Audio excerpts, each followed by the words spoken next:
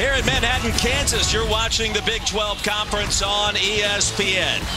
And a capacity crowd on hand tonight in prime time for a rematch of the Big 12 championship from a year ago. In fact, it was just 322 days these two teams tangled down in Dallas. TCU and K-State meeting once again.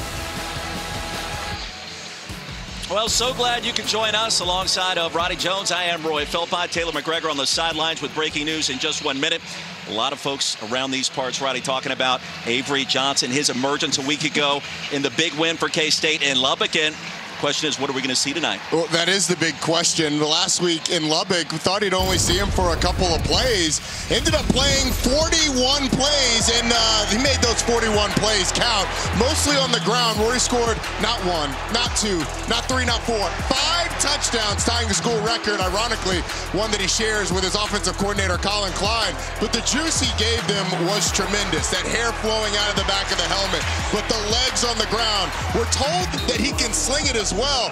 The question is, how much will we see him and when, Roy? That's been the big question in Manhattan since we've been here. The true freshman or the veteran Will Howard? Taylor McGregor, give us the answer. Who starts? Coach Kleiman just told me moments ago they will both take the field to start this game. Will Howard and Avery Johnson will be seen for the first possession for Kansas State. They both shared practice reps all week long, and coaches believe in both of these guys. So it's going to be interesting to see the way they split reps throughout the game, but that will all be determined by the way that TCU plays defense against them, guys. Buckle up. So a bit of a tricky start 10 days before Halloween, and we look at what TCU brings to the table, Roddy, and Josh Hoover, his second career start tonight. All he did in start number 1, he threw for 439 yards. Well, there was a lot of concern when Chandler Morris went down, got hurt. Josh Hoover comes in, and he looks like he is tailor-made for this Kendall Briles offense. His ability to push the ball down the field, his command, decision-making, accuracy. You saw all of it last week against BYU. A BYU defense that basically told TCU, you're going to have to throw it to beat us. Josh Hoover did just that. Obviously the career highs, but I'm really excited to see week 2 in this offense, or start 2 in this offense. How can he continue to emerge and get even better? Oh, it's Harley Day in Manhattan. We'll tell you more about that. The rematch of the Big 12 championship game. Our kickoff is coming up next.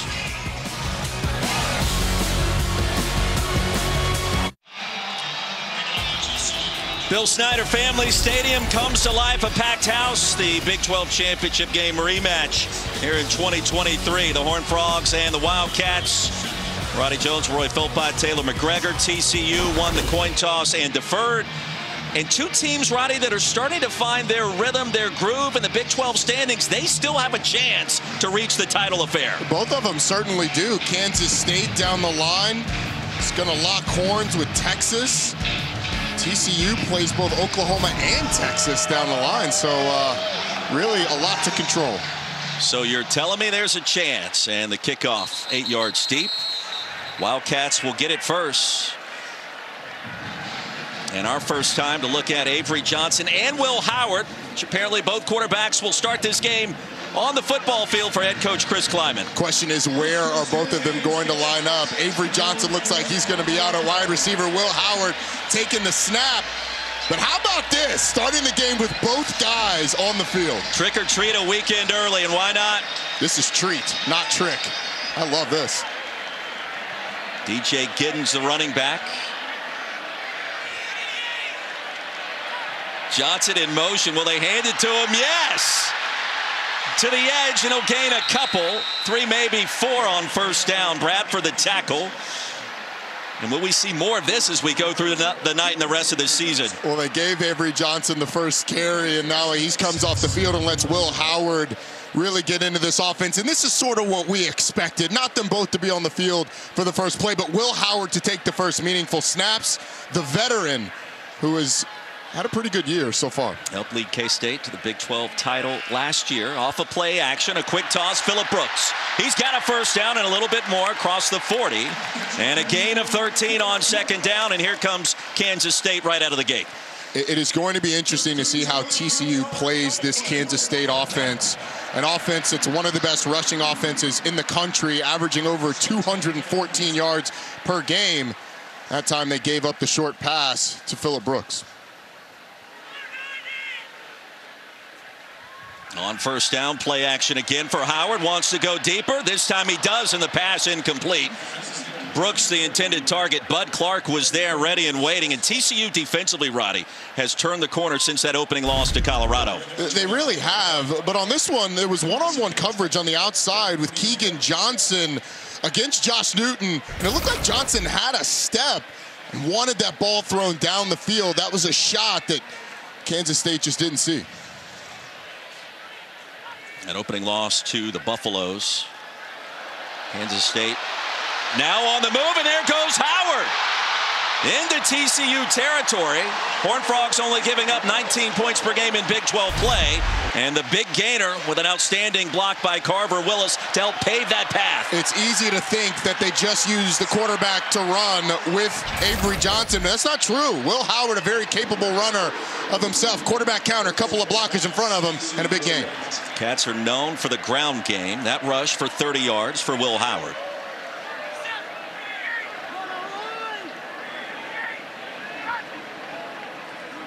Giddens this time will get the handoff. He'll weave his way across the 25.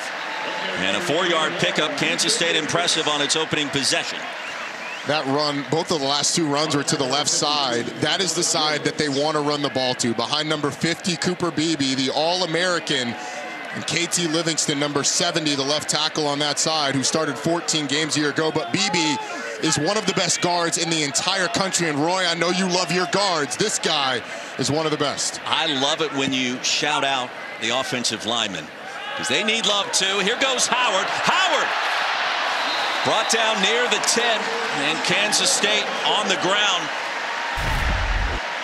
Another 12-yard pickup by the veteran quarterback. Watch number 70 on the left side. KT Livingston gets out wide, and big fish eat little fish. You want to get big bodies on little bodies, make the little bodies tackle. Josh Newton, the corner, gets widened out. Will Howard slips underneath. And another quarterback run that goes for a big game. Cats can still pick up a first down inside the 3. Howard ruled out near the 12. It'll be Brooks in motion. He'll get the give, and towards the pylon. He ran out of real estate. Stepped out short of the goal line. That is enough for a first down. It'll be first and goal from the 2. And out front leading one of my favorite players in the country, Ben Sinnott, who's got excellent ball skills, but his improvement as a blocker, number 34, as he comes around, has been tremendous. Also got DJ Giddens out front. Kansas State cooking on this first drive. Kansas State, one of the most efficient teams in the red zone in America. 3rd in the nation. Those touchdown efficiency ratings. Handoff, easy touchdown for DJ Giddens. That'll be his 5th of the season, and K-State right down the field on the opening possession tonight.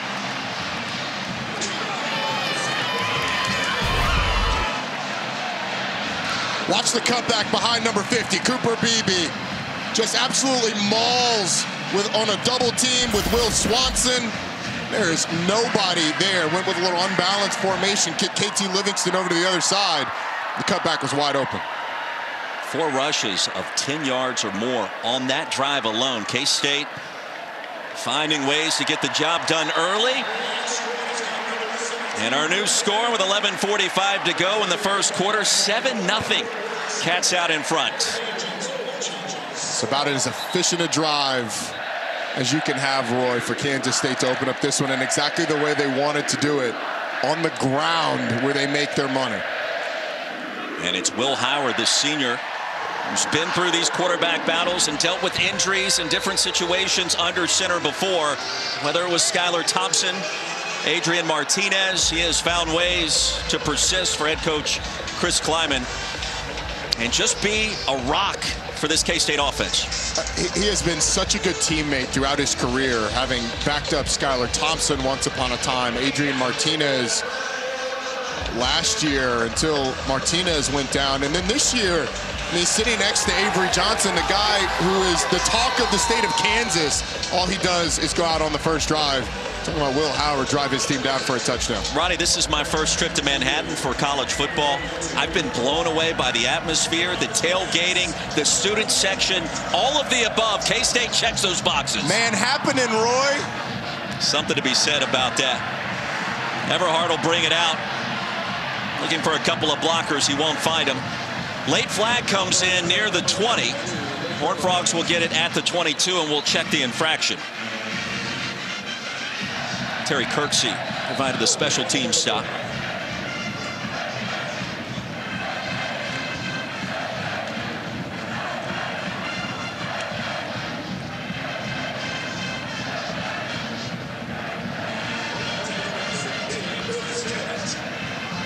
And a lengthy conversation here with this veteran Big 12 officiating crew.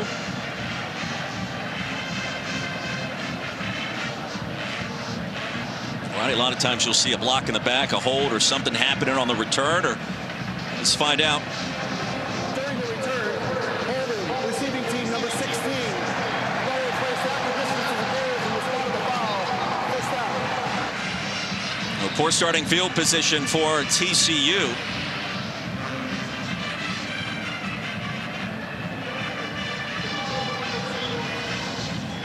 Oh, Josh Hoover will get the start. Taylor McGregor has more on the TCU Horned Frog signal caller. He showed poise, accuracy, and really good decision-making last week. That is what coaches thought.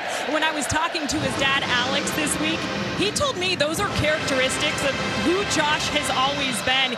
He's never let the moment rattle him. He said in second grade, Josh was the quarterback of his flag football team.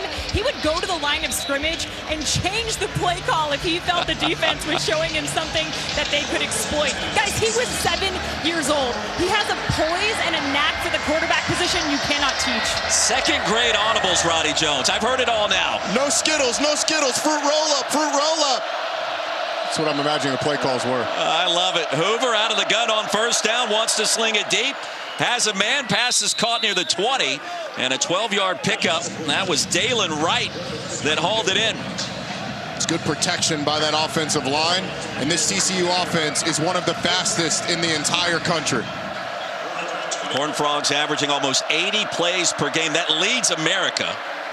Imani Bailey straight ahead, and a 4-yard gain for TCU. Kendall Briles, the offensive coordinator, after coming over from Arkansas, has instituted that tempo. He is consistently pushing the pressure, try and keep the defense as vanilla as possible. And Josh Hoover's been running his offense essentially since high school. Similar terminology going back to his days at Rockwell Heath. That's a 1-yard loss. Kendall Briles coming in from Arkansas. He's done a good job replacing Garrett Riley, who took off for greener pastures to Clemson. He certainly has. He's one of the best offensive minds in the country, and he's got a quarterback that's tailor-made, but a big third down situation on this one. Cats will load the box. 6 showing pressure, and here they come. Hoover off the pump fake, incomplete. Savion Williams, the intended receiver. K-State was all over that one, and it was Jacob Parrish with the coverage. TCU loves those in-breaking routes to Savion Williams, but Kansas State was all over it. So well coached. Defender underneath. Josh Hoover, it's not there initially, so he scrambles out. Has to let Savion Williams get to that next hole in the zone, and it ends up in an incompletion. Phillip Brooks back deep to receive this punt from Jordan Sandy. And he turns it over beautifully as Brooks retreats all the way back to the 22. Electrifying return, man. Ushered out, crossing the 25 after a punt of 54. And a return of 6. Cats get it back at home, already leading TCU 7-0.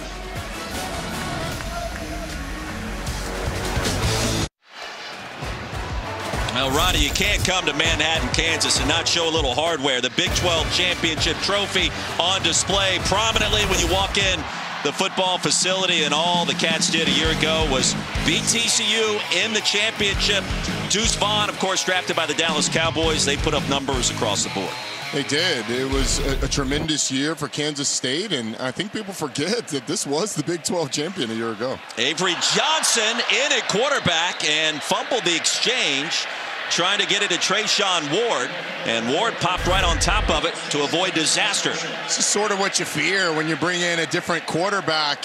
I actually think this was, well, it's on both of them, honestly. Trayshawn Ward, a little slow getting that pocket up, but Will Howard, you got to know that your running back's only 5'10". That thing's got to go a little bit lower. The freshman from Wichita, Kansas, 2022 Gatorade Player of the Year here in the state. Johnson's going to keep it, and there he goes.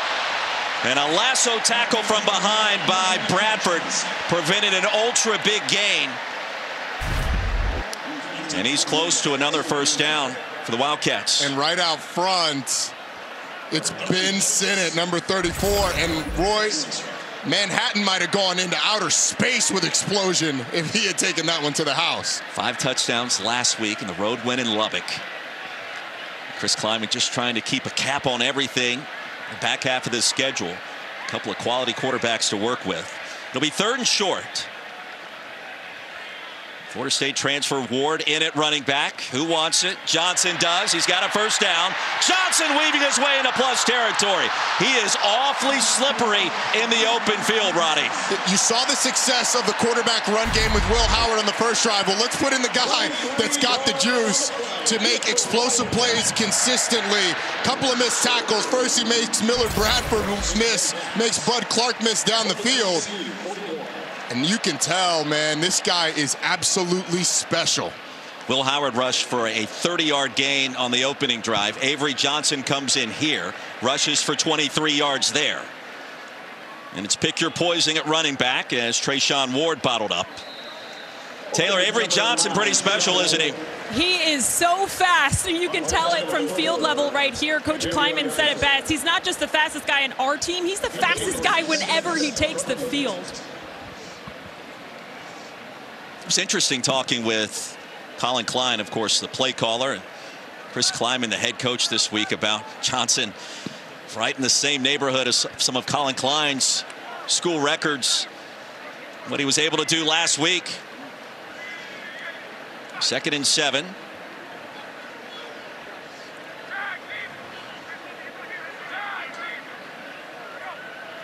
He'll take his time this time. Ward will try to get to the edge, and he does. And it's another first down for Kansas State as he plows his way across the 25, a gain of 14 more.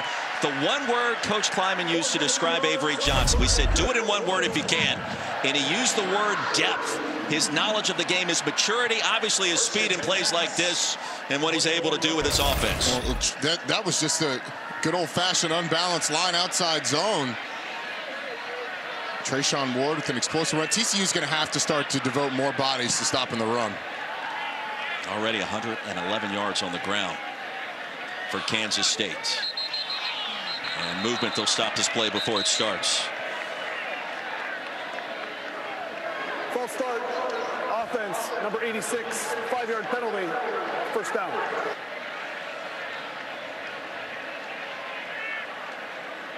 First unforced error we've seen from Kansas State. Garrett Oakley will try it off the field. Sonny Dykes, the head coach, the Horned Frogs, talking things over with this veteran officiating crew, and right now being outgained in a severe way, although it's still early. And that false start, again, another danger of switching up quarterbacks. Johnson wants to throw and wants to go deep. Man-to-man coverage, and brought in Jace Brown. Tiptoed inbounds. It'll be 1st and goal again for the Wildcats. That's a gain of 26.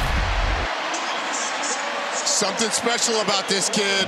It's a great catch on the back end by Jace Brown, the freshman who the coaches told us he and Avery Johnson are basically inseparable, but this is an absolute dime of a throw. We've seen the speed. That was an incredibly placed pass down the field. Right over the top of Avery Helm.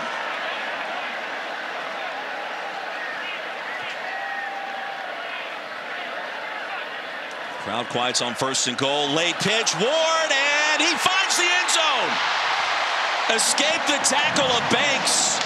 Crossed the goal line with ease.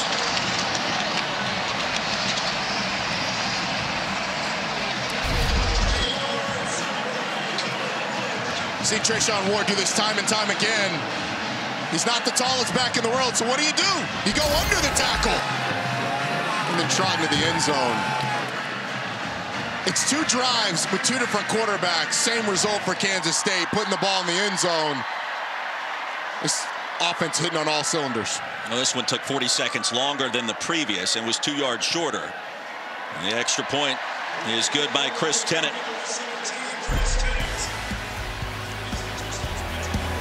6:18 to go in a fast-moving first quarter. Trayshawn Ward, he ate and left no crumbs for the Cats.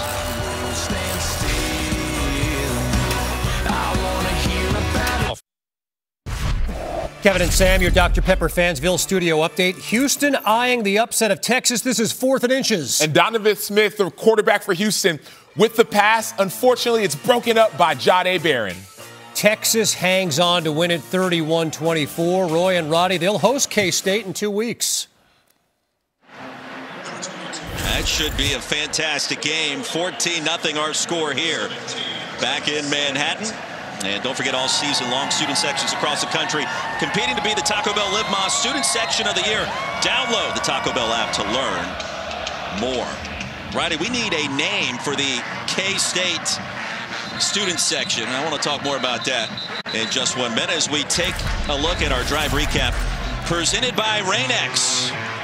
Well, most of Kansas State's damage has come on the ground. And Avery Johnson, Will Howard had success on the first drive, and Avery Johnson gave him a boost on the ground, but through the air as well. This is an absolute dime down the field. And then put it in the end zone to Trayshawn Ward. A play that looked like a pitch, but Roy, it was ruled a pass? It was ruled a pass, according to what we've been told here in our broadcast position. So the first career touchdown pass for Avery Johnson just occurred to Trayshawn Ward. Frogs get it back, and bumping around will be Bailey. And a gain of 2 on first down. Matlack with the tackle. Important possession suddenly for TCU. They have to get their defense. They have to keep their defense on the sideline for a while. Let them catch their breath. Feels like their defense has been on the field the whole game. On second down, play action. Hoover's going to be sacked inside the 20. Was sandwiched between 2 defenders, and Desmond Purnell got there first. That'll be a loss of 7. And because of the tempo of TCU, you're now looking at a really quick possession on a 3rd line. But it's a great play by the 2 linebackers getting through there. Austin Moore and Desmond Purnell meeting at the quarterback. It was a race. Cats 16 sacks on the air. 3rd in the Big 12. Trent Battle checks in at running back. TCU needs 15. Time for Hoover. Heaves one long, and well, confusion on that route with Savion Williams, but a late penalty marker comes in. He was bumped by Will Lee. I think Will Lee grabbed a little bit of the shoulder pad and bumped Savion Williams before that ball got there.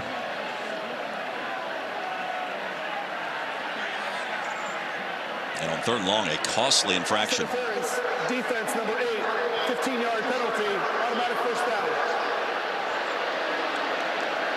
Costly indeed. The ball was a bit overthrown. I'm not sure Savion Williams would have been able to get there. But Will Lee, who was questionable, didn't play a week ago, was questionable for this game. The costly penalty on 3rd and long, and what a break for TCU. Joe Klanderman, defensive play caller. Not happy after that sequence. His team, though, up 14-0. Here's Bailey with a crease and a big gainer. Bailey brought down inside the 30.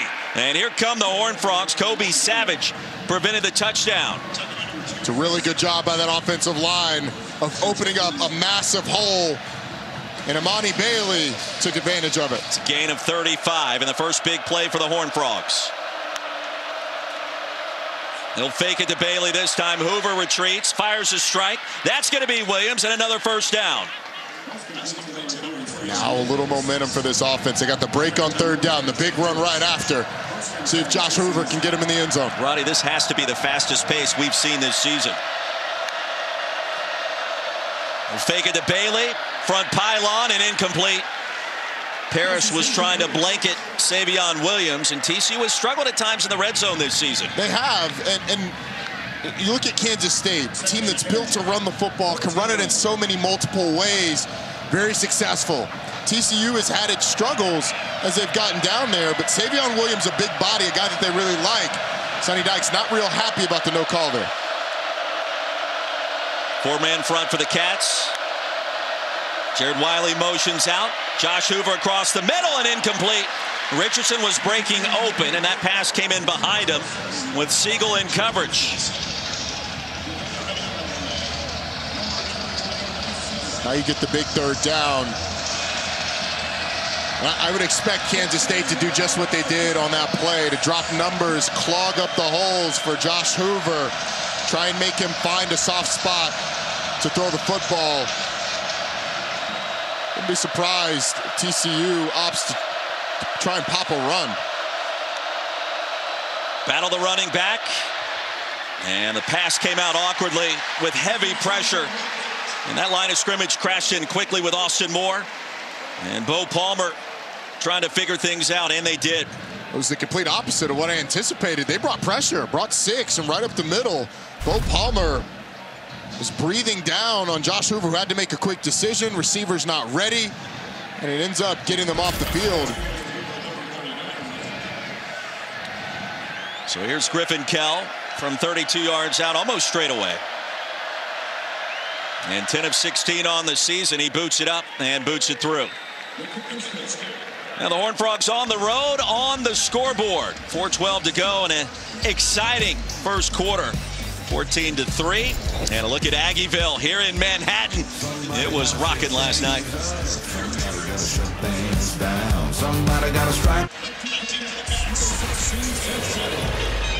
Don't forget, this season, for every field goal and extra point made by participating universities, Allstate will make a contribution to the university's General Scholarship Fund. Thank you once again, Allstate. And it was Griffin Kell moments ago putting TCU on the board for the first time from 32 yards out. Connecting on one of those field goals, and he will kick things away here as Trayshawn Ward awaits. And just sneaks that inside the pylon through the end zone for the touchback. Coming up next week, our Saturday night football game as Coach Prime in Colorado at the Rose Bowl in Pasadena, squaring off against the balanced rushing attack, the stingy defense. Top 25 UCLA, 7:30 Eastern on ABC, also on the ESPN app. The country still buzzing after Stanford's comeback last Friday night against Coach Prime and the Buffaloes. It's a tough road the rest of the way for Colorado. And it's really the defenses that concern you down the stretch, including UCLA's. Will Howard back in on this series, and we were informed yesterday that it would probably be a series-by-series conversation. Jace Brown makes his second catch. That'll be a gain of 8. And the first 2 possessions, one with Howard, the other with Johnson, both went according to plan for offensive play caller Colin Klein. Kind of feels like Colin Klein can do no wrong. By the way, it looks like he can still play if he had to. Certainly does. He does not get the credit that he deserves for what he does with this offense. He's one of the best offensive coordinators in the country. Keegan Johnson will move in motion, and he'll get it on the jet sweep and pick up a first down.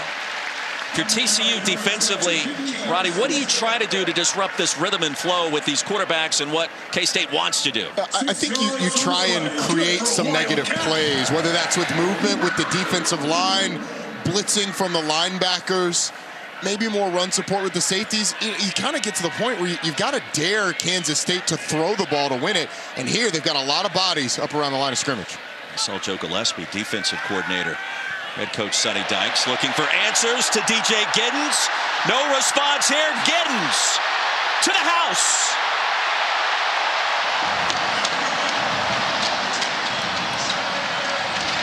From 61 yards out.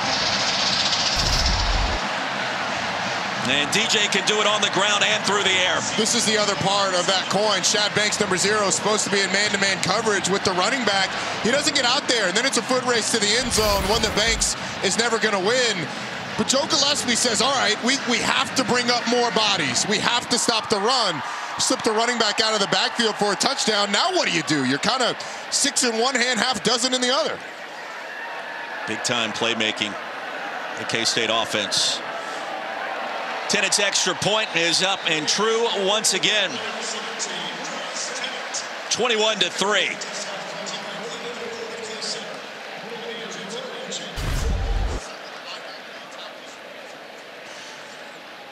Well, DJ Giddens lined up in the backfield. In man-to-man coverage with him is Shad Banks, who's lined up just on the inside. That corner's got the tight end, so he's out of the picture. Shad Banks, 0, is supposed to have the back. And then up the sideline goes DJ Giddens. But you saw the corner on the outside. He goes in with the tight end, so there's either miscommunication there or Shad Banks just gets caught with what they call an eye violation. Eyes in the wrong place, running back slips out, down the sideline, strike up the band. And coaches talk about eye discipline all the time. Fans may not understand it. Broadcasting teams at times may not understand it. That was on display right there. He's looking at the wrong person or the wrong offensive player trying to come somewhere and appear to be lost. And it goes back to exactly what I just said about Colin Klein. He creates so many conflict situations for defenders through formations and through play calls that it's really hard to get a beat.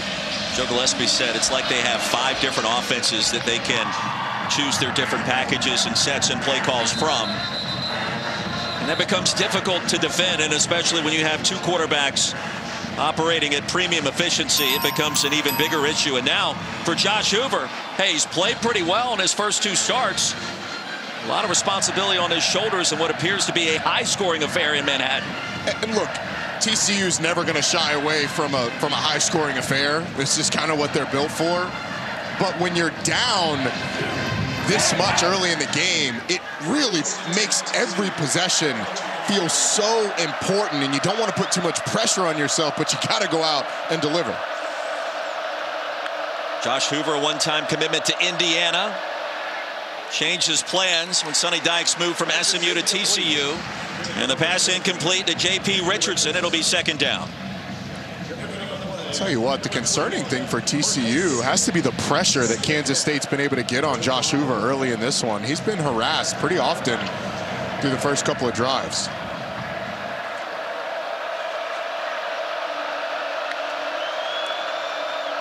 Bailey will get another touch. He'll rumble across the 25. Brought down by Mott, and a gain of 4. Taylor? The pressure is interesting because remember last week in Hoover's first career start, he wasn't sacked at all. That was against a BYU defense, obviously different than Kansas State. So this is a guy learning to find his way, and last week he didn't have to deal with this type of pressure. Hoover and the Frogs need 6 here. Quick strike on the slant. J.P. Richardson has it, and that'll move the chains. Right in front of Siegel. And a gain of 10 on 3rd and 6. You get in those 3rd and medium situations, and TCU goes to those slants a lot. Josh Hoover can choose whether he goes to the single receiver side of the field, goes to his favorite receiver, J.P. Richardson.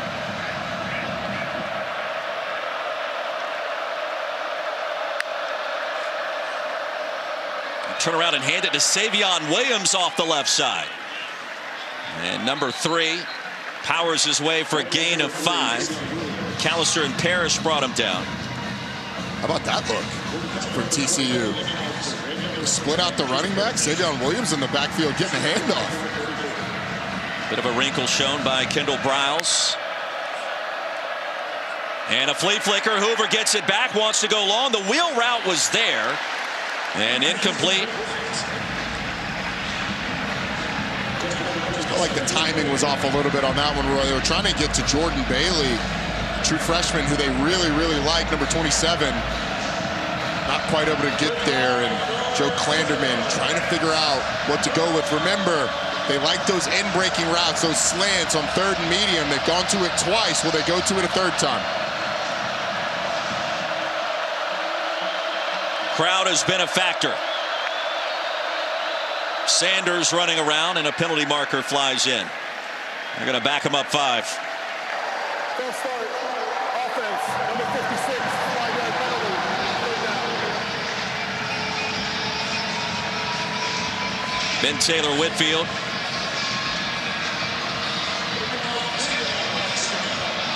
It'll be 3rd and 10. Look, TCU is as aggressive as there is in the country on 4th down. So if you can get to 4th and 3 or less, they might think about going for it. They need at least 7, though. Sanders remains in at running back. Robinson running around in motion. Backside pressure, and Hoover's going to be brought down. Jacob Parrish got there He'll lose a yard on the play, and K-State flexing early tonight in Manhattan. It's a great pursuit by Jacob Parrish, who comes on a blitz from the field as Hoover climbs in the pocket, just retraces, comes back to get the quarterback. It was a big stop because there was some room in front of him to run. Phillip Brooks back deep to receive Jordy Sandy's punt. And the fair catch made at the 11. A punt of 51 yards. Poor starting field position for whoever Kansas State's quarterback will be on this possession. And as we mentioned earlier, it's kind of pick your poison. Will Howard has rushed for 30 yards on one single carry. Avery Johnson has rushed for 23 on a single carry tonight so far. They established it on the first drive. You mentioned the long run from Will Howard. And he was really good early on in some different quarterback run schemes. And then you bring in Avery Johnson, and he gives you a little bit more burst down the field, a little bit more explosiveness. Avery Johnson back in there, but how about the success of the quarterbacks tonight? Johnson on the field. He'll pull it. He'll get to the edge. And spun out of bounds near the 15 by Shad Banks. Gain of 4. And really every first down play, whether it's Johnson or Howard, it seems to generate some positive mojo for the Cats. And any time you're an offense and you can do that, it really gets you going.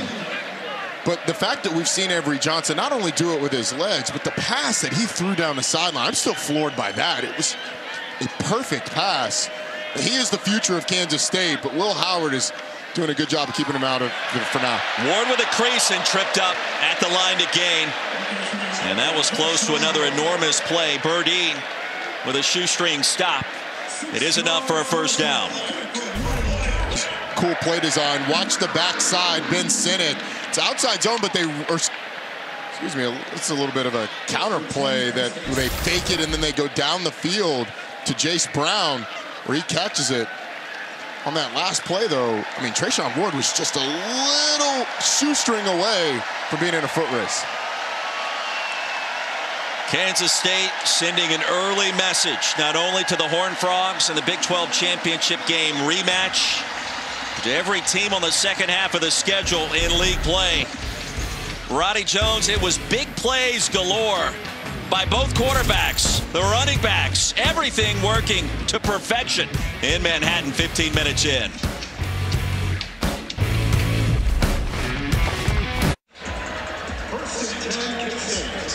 "15 minutes in, and the score tells the story. Kansas State leading TCU 21-3. Back in Manhattan, Cats have it to start our second quarter. Roddy Jones, Roy Philpott, Taylor McGregor. How about some more play action? Avery Johnson sends one deep, and it's incomplete. Looking for Ben Sinnott. And the coverage there by Josh Newton. Game summary tells you exactly what's happened, and no surprise. TCU's defense desperately needs a stop because of that last line. Kansas State perfect on its first 3 drives, scoring touchdowns. They've got Kansas State in a second and long. When will we see Avery Johnson's legs again? They've gone empty here. We might see it here, trying to thin out the box. Trayshawn Ward at the top of the screen. And Avery Johnson probing, cuts it back. Outstanding defense, and TCU was ready. No gain of the play. It was Josh Newton, who we talked to yesterday. And Roddy, you asked him a question. What has changed with TCU's defense? He paused for about 10 seconds, tilted his head to the side and said, mentality. And then he went back to work quickly. He paused for 10 seconds, stared into my soul and said mentality in a way that made my bones shake a little bit, Roy. I'm not going to lie. He would like to shake some bones here on 3rd and 10. TCU in desperate need of a 3 and out.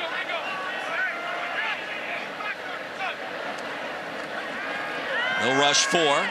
5th defender in the box. Johnson deep again. And it's caught. Jace Brown. Another big play for number 1. Mark Perry in coverage. A gain of 43. And there's a connection between number 5 and number 1 tonight. The coaches told us anytime they see Avery Johnson in the film room, Jace Brown is with him. How about the protection first? And then a beautiful throw.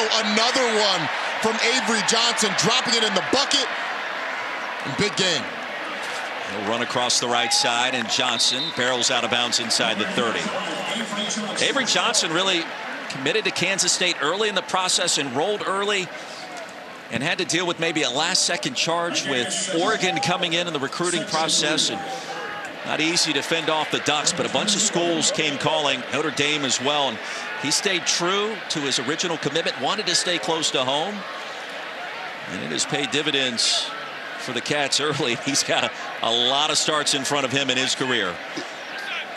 He certainly does. And he is going to be an absolute legend if his career continues the way it started. After a gain of 7, play action. And behind his intended receiver, Jace Brown, Taylor.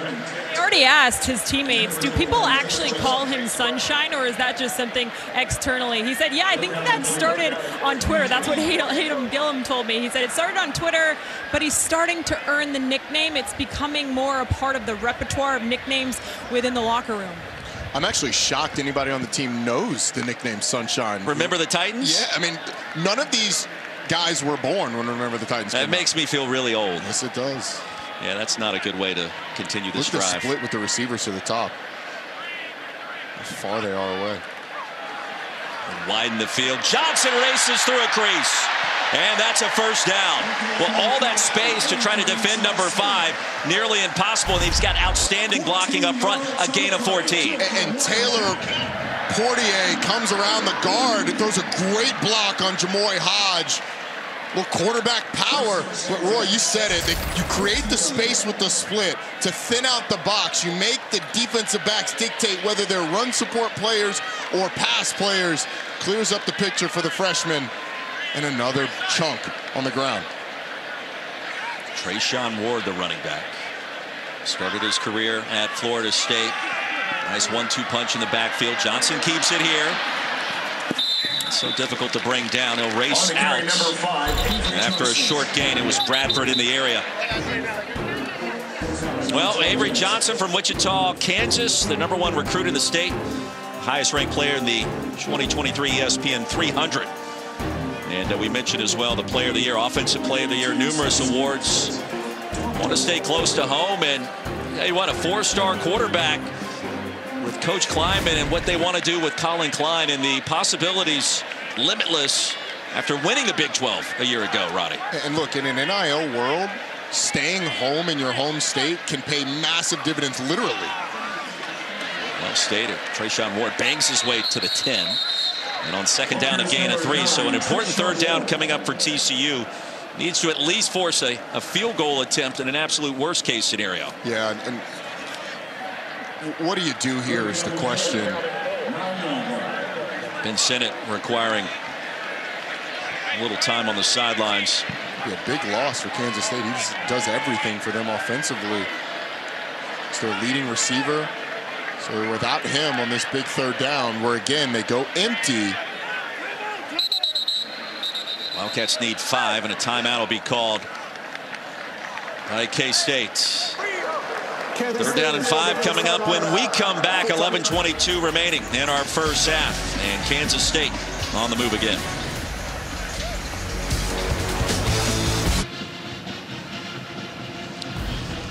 Make sure you kick off your Week 7 NFL Sunday at 10 a.m. Eastern tomorrow with the Countdown Crew on ESPN. Also the app before Tua and Jalen Hurts square off in Philly. Look at how their bond was formed as teammates at Bama. That story plus all the early breaking news, injury updates, previews of each and every game right up until kickoff. Then Monday Night Football, Brock Purdy and the 49ers at 5-1 on the road to tangle with Kirk Cousins and the Vikings, 8 Eastern on ABC, ESPN, ESPN Deportes with Peyton and Eli once again on ESPN2. Yeah, the Chiefs, the champions, well represented here. The state of Kansas on third down. They'll try to run the jet sweep, and they will not make it. Keegan Johnson was brought down by Bradford, who's had an active first couple of quarters tonight. And that will force a field goal attempt for the Wildcats. And there's the stop that this TCU defense needed. It's a really nice job on the perimeter, setting the edge by Josh Newton, turning it back in, and Millard Bradford getting off a couple of blocks and bringing down the ball carrier. Chris Tennant on. 27-yard field goal attempt. And a rare stop. Kansas State on offense this evening. Tennant bangs it home. It's now 6 of 8. on the year in the field goal department. Kansas State extending that lead to 3 touchdowns after a 79-yard drive, about 5.5 minutes off the clock. Sonny Dykes searching for answers and could really use a touchdown on this possession. And you think about it, just looking ahead, TCU can battle back a little bit here. They will receive the second half kickoff, Roddy. Yeah, and look, the offense has only been on the field 3 times. A couple of quick possessions and then that field goal. But you said it, they're going to have to put the ball in the end zone. And you would hope that the defense is figuring it out a little bit. After getting that stop, you've got a little bit of confidence. Can you continue that to the offensive side of the football and get something going with Josh Hoover in that offense? Well, Josh Hoover threw 33 passes last week in the first half against BYU. Said in his post-game press conference, all credit to the offensive line. I was untouched really the entire game. It has been a little bit of a different story tonight. Facing adversity, replacing the injured Chandler Morris. And on the road in hostile territory, Frogs and Josh Hoover set to be tested. From the 5, Everhart corrals it and races out of bounds. We'll check in with Kevin Connors in the studio. Hi, Roy. Time for the Chick-fil-A move on the field. Riley Leonard is playing Sam Acho, and so too is Jaquez Moore. You're going to see a touchdown here, but a bad angle by the cornerback. Number 23 goes too far inside and gets outrun by Moore. Florida State has the ball, trying to move back into Duke territory, but right now it's 7-0 Blue Devils. Casey, I see what you did there. Nobody puts Riley Leonard in a corner. Let's be honest with ourselves. Incredible he's playing tonight in Tallahassee. I am shocked. The way he was walking a week ago, for him to go out and play tackle football tonight, credit to him and his toughness, credit to that sports medicine staff at Duke. Wiley in motion on first down, pressure. Hoover escapes. He'll buy some time. And for a moment, I thought Wiley was out of bounds, then raced back in. But he corrals it for a gain of 7. The pressure coming from Mott. It's just one-on-one, the tackle with Mott.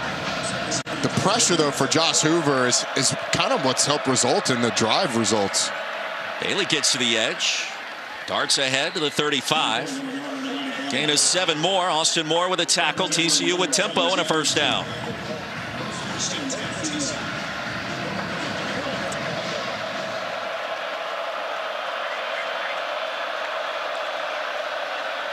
Hoover pulls it out. And the crosser brought in by Dalen Wright for a gain of 8. I just love the decisiveness that Josh Hoover plays with. It looks like every single play, he knows exactly where he wants to go. Roddy, it felt like when you watched him on film, his accuracy really stood out to you, making his first start. That'll be a first down for Bailey in a 3-yard gain. And a lot of that comes from that confidence. His head coach, Mike Spradlin, actually coached with Art Briles, Kendall Briles' father at Houston, so a lot of the same verbiage is used in his high school offense and this offense here. Huge advantage coming in. Trying to understand what Kendall Briles wants to do. Bailey stopped at the line, T-Mac. Hoover's confidence also comes from the fact that his dad, Alex, played college football and then spent time on NFL rosters. Football was all they talked about growing up. He told me the fact that his dad played linebacker created an advantage from him early because his dad could explain defenses and what they were thinking attacking a quarterback. There's got to be some inherent toughness that's passed down the line there for a linebacker who raises a quarterback. Yeah, I would say so. 2nd and 10. Can't let your son turn into be one of those quarterbacks that never wants to be touched if you're a linebacker. Officially 2nd and 9. And Hoover heaves one deep, looking for Williams. Man-to-man coverage. An outstanding coverage by Garber, and it was Keenan Garber about 45 yards down the field. It's a great job of playing the hands of the receiver by Keenan Garber. Savion Williams, again, 6'5", but Garber goes up through the hands. And Garber's a former wide receiver that moved to corner a year ago. Great play there.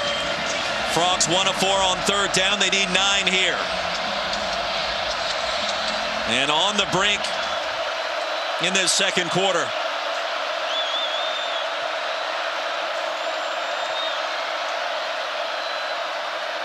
Hoover, harass across the middle and incomplete. Richardson, the intended receiver. And Siegel broke it up. This offensive line has had a really tough time dealing with the defensive pressure from Kansas State. It comes right up the middle. Great individual effort. And it's actually pretty good by Josh Hoover to get the pass off. Yeah, Leo able to punch through. And a fair catch made right in front of the 10-yard line by Phillip Brooks. A punt of 42. K-State gets it back, leading 24-3 after this.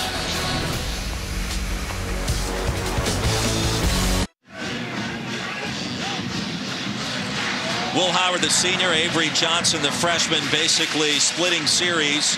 First one, then the other, and the production has been virtually identical, although they've done it, I guess, Roddy, in a little bit of different ways so far. Yeah, I mean, Avery Johnson's been a little more flashy, but Will Howard's been just as efficient. I give the credit for that, honestly, to everybody else around them. The offensive line has been tremendous. The receivers have helped them out. Running backs have gotten involved. It's been a great plan and execution for Kansas State offensively. Cats have touched it 4 times. They've gone 70 yards or further on all 4 drives, and they've scored on all 4 possessions. 3 touchdowns and a field goal. Roddy Jones, Roy Philpott, Taylor McGregor on the sidelines. T-Mac, the energy downstairs with K-State, what's it like? Well, everything is working for them, and the leader on this offensive line, Hayden Gillum, the message is very clear. Let's keep up the intensity. Let's keep going. They want to build upon this success, guys. This offensive linemen love it when you start to run the football, assert your dominance against the defense. Big 12 champions, a couple of early losses. Into the flats, Giddens gonna have another first down. But it's funny, as K-State lost on a walk-off field goal of 61 yards at Missouri. Roddy kind of laid an egg against Oklahoma State in kind of a strange setback. When you go back to last week and what happened against Texas Tech on the road, that was 15 more yards. And it feels like things are suddenly start to click for a team in the second half of the season that may end up controlling its own destiny. It's a team that does control its own destiny. Chris Kleiman's team's gotten a lot better. Screen pass comes in low to Brooks. And it'll be second down. So Will Howard back in at quarterback. And you kind of see the dilemma that TCU has on defense. A couple of plays ago, DJ Giddens gets out of the backfield again. They're in man-to-man coverage. Well, the linebackers haven't been able to cover Kansas State's backs man-to-man. If you go to more of a zone look, keep those safeties back, well, Kansas State's been able to run the ball consistently. It's been tough. Giddens the back, Giddens the carry. And he'll plow his way to 39. It'll be 3rd and 2 after a gain of 8. Tell you what, KT Leviston, the left tackle, just having himself a game. Joe Gillespie's got a 3rd and short now where he's got to figure out what to do. But DJ Giddens has gotten going a little bit on the ground. A couple tight ends in the game for Kansas State. Cats have been averaging over 12 yards per play before this drive. Need 2 more yards here to keep it alive. 3-man front, 8 in the box. And weaving ahead for the first down will be Giddens again. Needed 2, gained 3. Dominic Williams, the tackle, but not before the drive is extended. Kansas State's offensive line creating just enough room. Giddens to get the first down.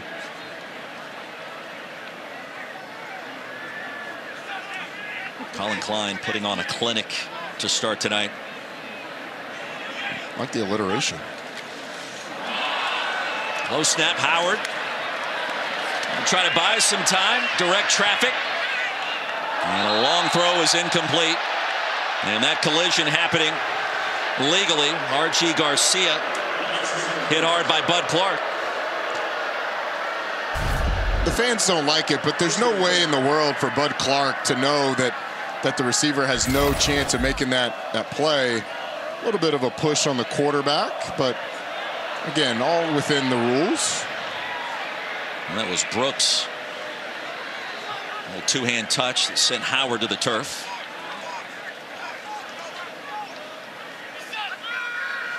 Quiet for a moment as Jackson goes in motion. He'll get the handoff on the jet sweep.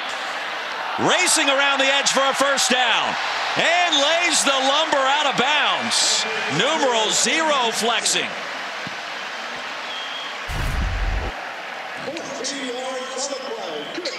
Jaden Jackson shows the speed. Trayshawn Ward gets just enough on Bud Clark down the field to throw him off. Miller Bradford tries to make the tackle as well. And then, hey, if you're going to tackle, you better bring your big boy pants because we are laying the lumber here in Manhattan.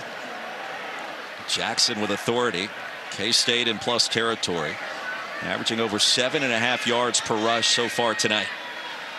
It looks like you're going to get man-to-man coverage on the back end with a little bit of pressure.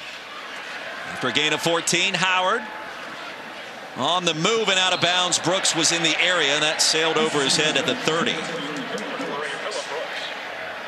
Was a really nice job by TCU on defense. They showed man-to-man across the board. Looked like it could be a 0 blitz. That means no safeties in the middle of the field. Everybody's one-on-one, and you're bringing pressure. Kansas State checks to a rollout to get away from that pressure. Then TCU drops 8. There's nowhere to go with the football, and they get an incomplete pass on first down. 5:11 remaining in the first half. Trayshawn Ward, A-gap, and barrels across the 40. So on 2nd and 10, Brooks keeps that gain to just 6 yards. 3rd down. And you could just feel from our broadcast position, Joe Gillespie looking at the play sheet. What can we call? What can we do? What button can we press to try to disrupt the rhythm for Kansas State on offense? And you can feel the clock just ticking away as they completely bleed away this second quarter. Brooks will shift. Howard under duress and fires the pass incomplete. A little bit of pressure. Joe Gillespie has to like how his team has performed better on this possession than at any other point tonight. He better get his team ready to defend a 4th down. In that no man's land where you don't gain a ton by a punt. Kansas State up 3 scores. I mean, I'm saying you go for it here. Maybe you incorporate some of that quarterback run again. They've been so dominant with that. Right, it almost feels like you'd love to have Avery Johnson on the field here, but Will Howard can scramble as well. Let's see. Jackson will shift on 4th down. All night to throw for Howard. Went through the progression, fires it incomplete. And there's the stop the Horned Frogs have been searching for this entire first half. Well, he had all kinds of time. It was great protection on the back end.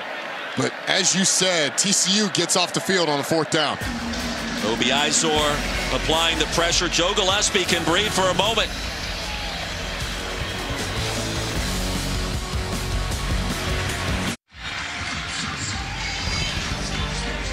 Coming up Tuesday night, all 32 teams take the ice, and we'll have a triple header on ESPN, starting with the Caps hosting the Maple Leafs at 6 Eastern, and then the Bruins finish up their 4-game road trip against Connor Bedard and the Blackhawks.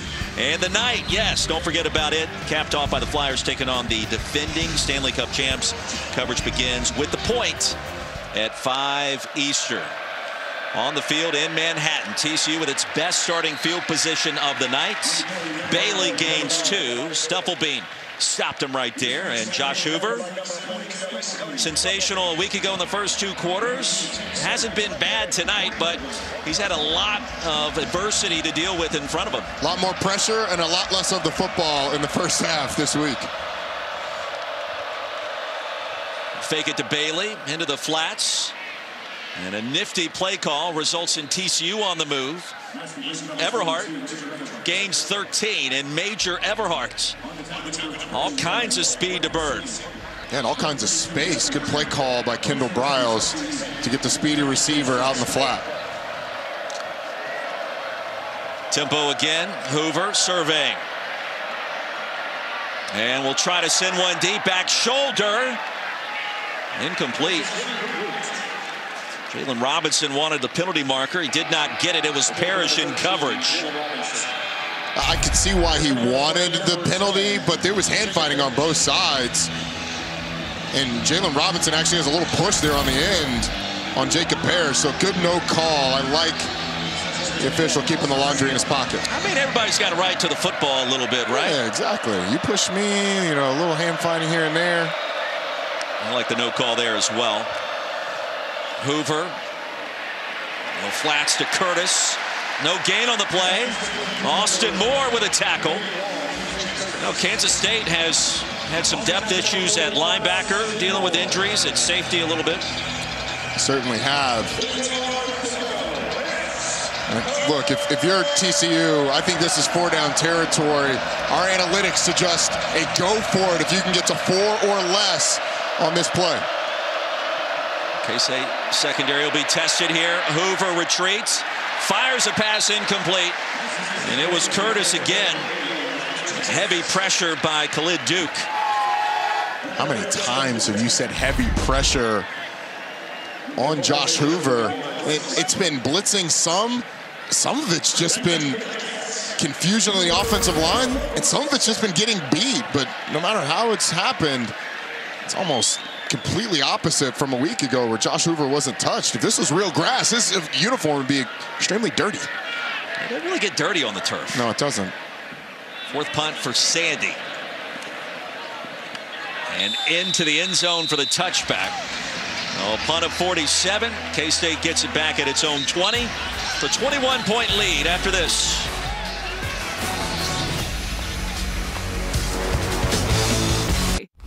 Coming up on the DirecTV halftime report, we'll show you how both Oklahoma and Texas had much tougher than expected Saturdays, plus how Ohio State was able to shut down Penn State, and we'll check in on that Duke-Florida State matchup.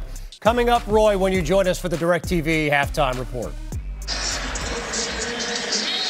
Kevin Connors, we cannot wait. One of the hardest working men, along with Sam Acho, on these college football Saturdays. Roddy Jones, Roy Philpott, Taylor McGregor. It has been all Kansas State. Avery Johnson back on the field. He would be quickly corralled and brought down for a loss of a couple. And it was a TFL for 3, if you will. So Sonny Dykes electing not to go for it on 4th down. He'll try to pin Kansas State back deep in its own territory. And he'll look for his defense to come up with some plays. And a good start. Tackle for loss in the backfield. Kansas State milking that clock, knowing that TCU gets the ball first in the second half. Tico Brown, the first TFL of the night for TCU. And Giddens will able to weave his way through traffic to make it 3rd and short. It'll be 3rd down and 3 after a gain of 10. Physicality of Kansas State up front has been evident so far in this game. And on these replays, it's felt like Avery Johnson's kept a lot more than he's given. I'd be a little surprised if this one's put in the air. Actually, I'd be a lot surprised. You and I were debating what play was coming on 4th down moments ago. And even down in the red zone earlier. I wouldn't mind seeing him running around a little bit more if I'm a K-State fan. Yeah, and even if you don't get it, then you force TCU to burn a timeout. Giddens, flank Johnson. Quarterback run. Johnson upended and pinned down quickly at the line to gain. And let's see where they spot it. The initial indication that is enough for a 1st down.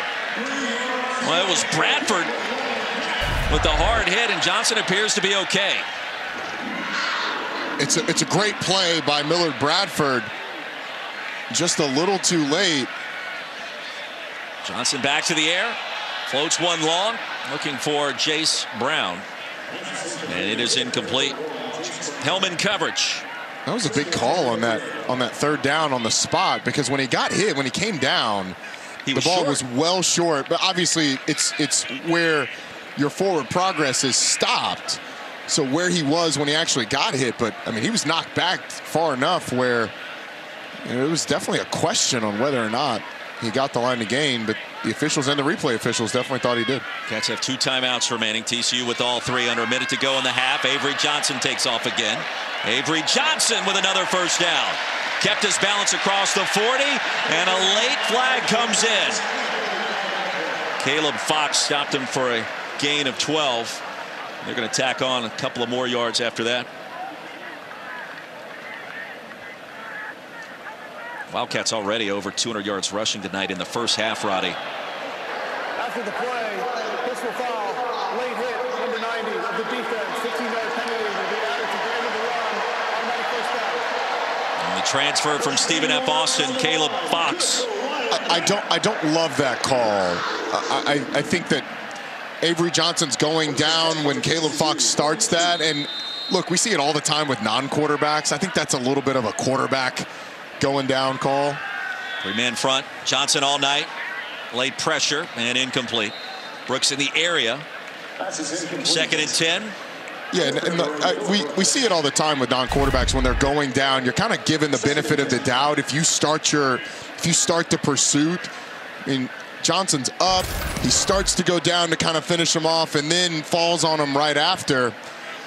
I understand. I just don't think if it's a running back that does that, I don't think that it's a flag. I think that they probably keep it in their pocket, which makes me not feel like you should protect a running quarterback like that. But I can understand it. 47th play of the half for Kansas State.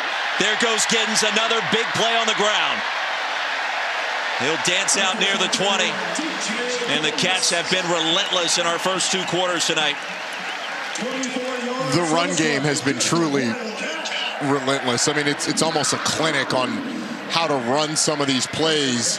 And everybody they've given the ball pretty much has had success. Gain of 23 more. Kansas State over 400 total yards already. Johnson wants to add to that tally. And he'll get out inside the 20.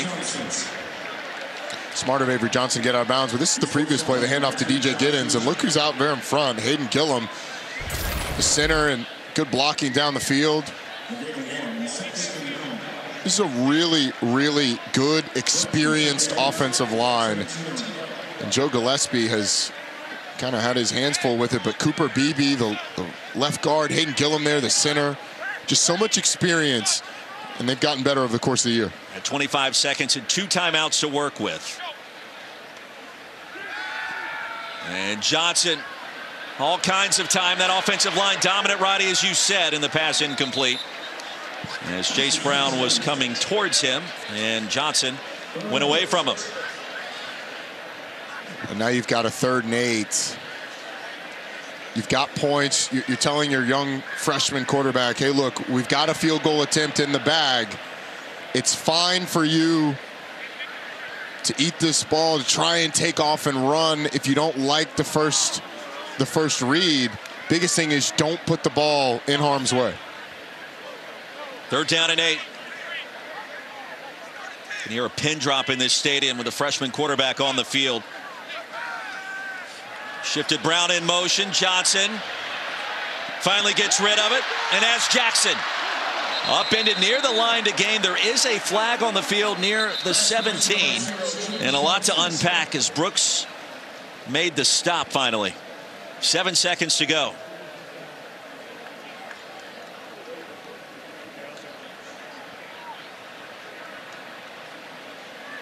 It's a good job by Avery Johnson. Illegal formation, offense, more than 4 players in the backfield. 3rd down, 5-yard penalty. Only 7 seconds remain, and they're going to back him up 5, so a field goal attempt potentially comes a little bit longer. Or do you try another play maybe towards the end zone? I think you go ahead and you kick it, even though it's on 3rd down. You're in that weird 7 seconds. You could literally throw a fade to the end zone, but you don't have time to have a freshman quarterback drop back, make a read, and know you're going to have the field goal attempt. So I don't hate Kansas State. 40-yard field goal attempt coming from Chris Tennant.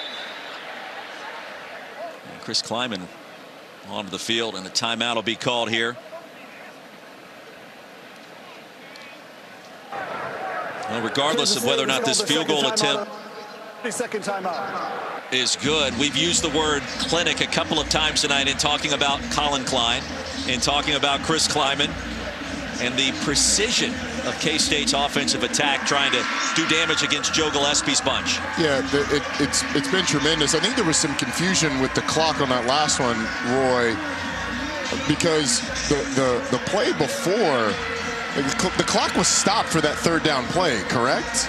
Before the 3rd down play, or was the clock running before that 3rd down play? The clock was not running. Yeah, that's kind of what I thought too.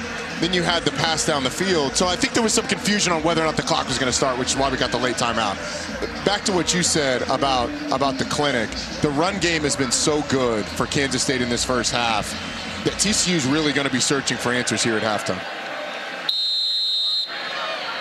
Tennant, the junior, 6 of 8 this season. And a 32-yarder was true earlier tonight from inside the right hash. And he bangs that one through on the final play of our first half. In Kansas State, the 27-3 halftime advantage in Manhattan. Both quarterbacks doing damage, and Sonny Dykes seeking answers. Halftime report coming up right now. Let's get you to the studio. Kevin Connors, Sam Macho. Gentlemen, take it away. Back inside Bill Snyder Family Stadium, you're watching the Big 12 on ESPN. And two teams starting to find their way at the halfway point of the conference season. It is advantage to the home squad. Kansas State leading TCU 2 quarters in by a score of 27-3. Roddy Jones, Roy Philpott, Taylor McGregor.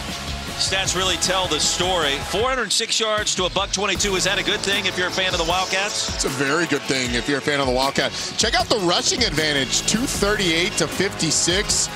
Time of possession absolutely dominated. Kansas State had about the best first half that they've had all season in this one. The question for TCU, who gets the ball first in the second half, what answers did you find at halftime? Can Josh Hoover start to warm up as we saw a week ago in Fort Worth for head coach Sonny Dykes against BYU? And can the defense find a way to get a couple of more stops with the offense a chance to come back? Rematch of the Big 12 title affair from last year. Third time these teams have met about the last 365 days. And a fair catch on the kickoff. TCU will have it at its own 25, and we'll check in with T-Mac. None of it has been good so far. That is what Sonny Dykes made very clear to me at halftime. He was upset, and he said defensively up front, we're playing soft, and we need to pick up the aggression. And then he said offensively, so far, Josh, he hasn't gotten the ball out fast enough, and we have to do a better job of protecting him. And then on the other side, Chris Kleiman, he said, look, we were up on these guys 28-17 last year at their place. We lost that game, so we understand the importance of keeping it going. And he said offensively, we would like to spread things out and get our true running backs involved more. No, Josh Hoover, 7 of 17 in the first half, just 66 yards, and he was sacked twice and harassed. It felt like every snap. Great catch by Savion Williams, diving across the middle of the field for a gain of 16. Good quick decision to go back to Savion Williams by Josh Hoover, who wanted a double move up the sideline. Williams lined up in the backfield at one point at running back in the first half. Monty Bailey has been held in check thus far on the ground. He's only carried it 9 times. Louisiana transfer, carry it for a 10th occasion. And bottled up near the 48. That'll be a 7-yard gain, and TCU on the move. 2 positive plays, exactly what TCU wanted coming out of halftime. Frogs put up 44 points last week in Fort Worth against BYU. Williams again upended crossing the 40. Comeback route was there. Chopped down by Kobe Savage, a gain of 15 more. You can tell the talk to Josh Hoover at half was get the ball out of your hands quick. Already a couple of quick strikes and on target. Slant pattern nearly intercepted off the carom. Looking for Dalen Wright. Could not hold on to it, and it was Desmond Purnell that dropped the pick. It's a short slant underneath the clear out, throw a little high, and Desmond Purnell, if he catches that, he's in a foot race with Josh Hoover to the end zone. Opening possession of our second half.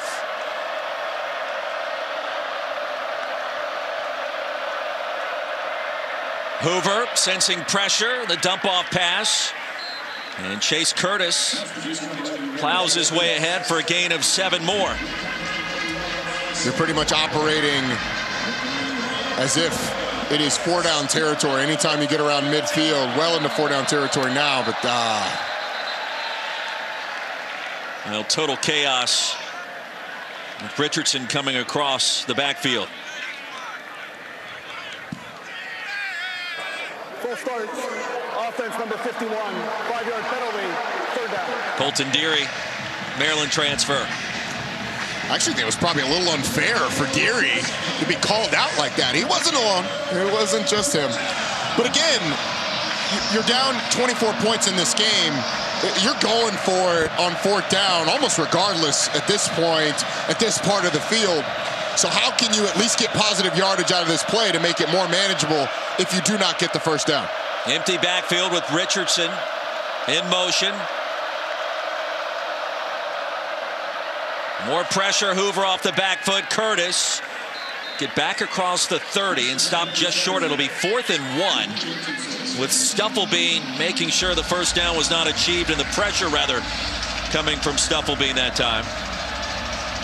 It's a nice job with the open field tackle. Now you're at 4th and 1. Imani Bailey coming out of the game. With TCU going under center. Trey Sanders checks in. And the inside give, that goes to Sanders. We haven't seen that formation or a play like that tonight from Kendall Briles or Sonny Dykes. It is enough for the first down. It's like an old school dive play coming from the far formation. Trey Sanders operating as a fullback. Jalen Robinson was the tailback. TCU able to get the first down. Sonny Dykes told us Trent Battle was getting more reps this week. We've seen him on third down a handful of occasions so far. Empty backfield. K-State shows pressure. Sidearm delivery is there. And it'll be Sanders again.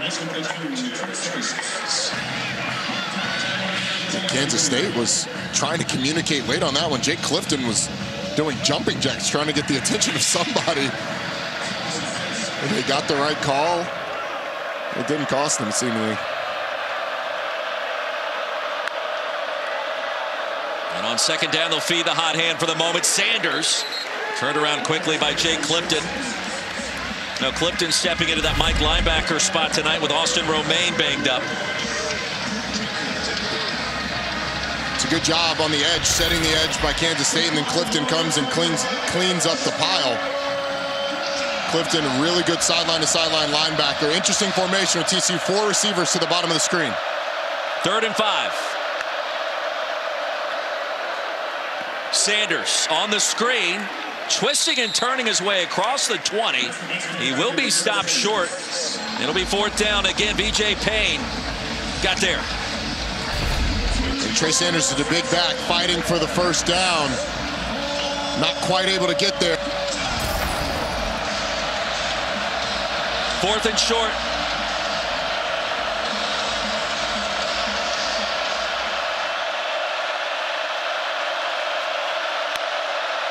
Opening possession of the second half on the slant. Boy, that play looked difficult to complete from the onset. Jacob Parrish swatted it away from Savion Williams. That is, I mean, it's when the corner's playing that close, it's going to be contested no matter what. They love those slants in 3rd and 4th and short. It's great coverage by Jacob Parrish, and the Kansas State defense gets off the field on a big 4th down. Don't forget to have a good time. Will Howard gets the first crack at it to start our 3rd quarter. First possession for Kansas State after TCU was stopped on 4th down moments ago. Roddy Jones, Roy Philpott, and Taylor McGregor.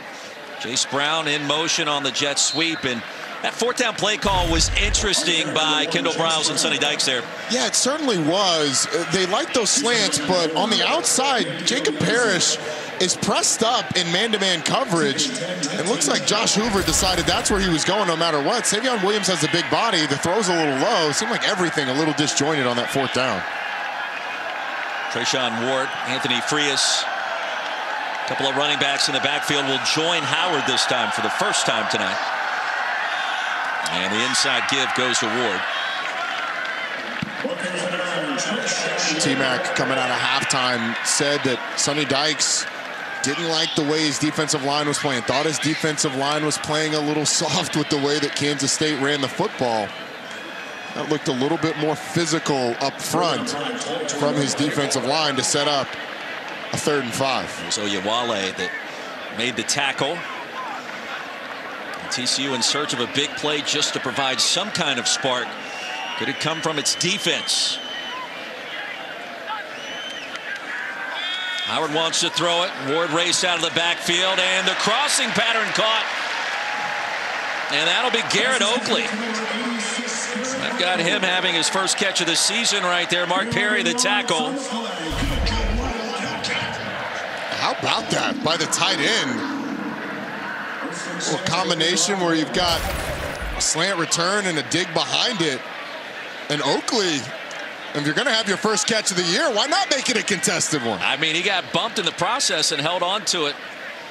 So big shoes to fill. We have not seen Ben Sinnott back in the game since he left in the first quarter.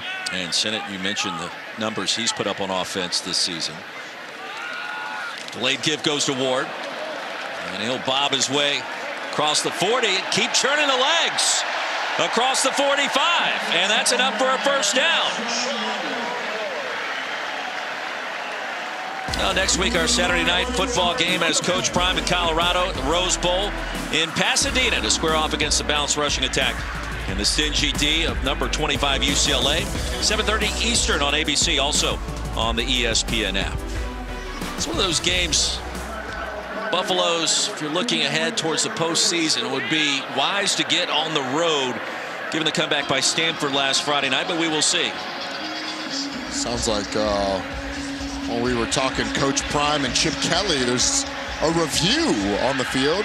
But you are right. You look at the Buff schedule the rest of the way. That game against Stanford may come back to haunt them. It's a tough road the rest of the season for the Buffs.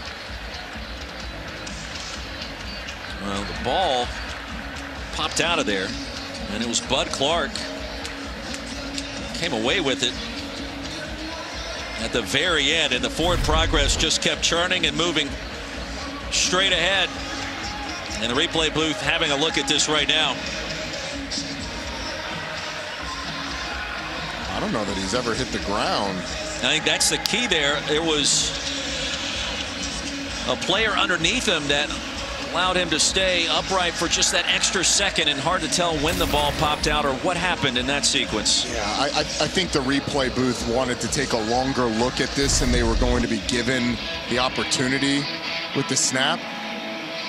They're trying to make sure it's not a fumble. The question is, though, when does that ball come loose? What body part is whose? You know, who does that elbow belong to? Who does the knee belong to? It's going to be hard to parse through that. It feels to me very much like you go with the call on the field here. And there was no fumble awarded to TCU and to Bud Clark after that. Always looking for indisputable video evidence to overturn the call.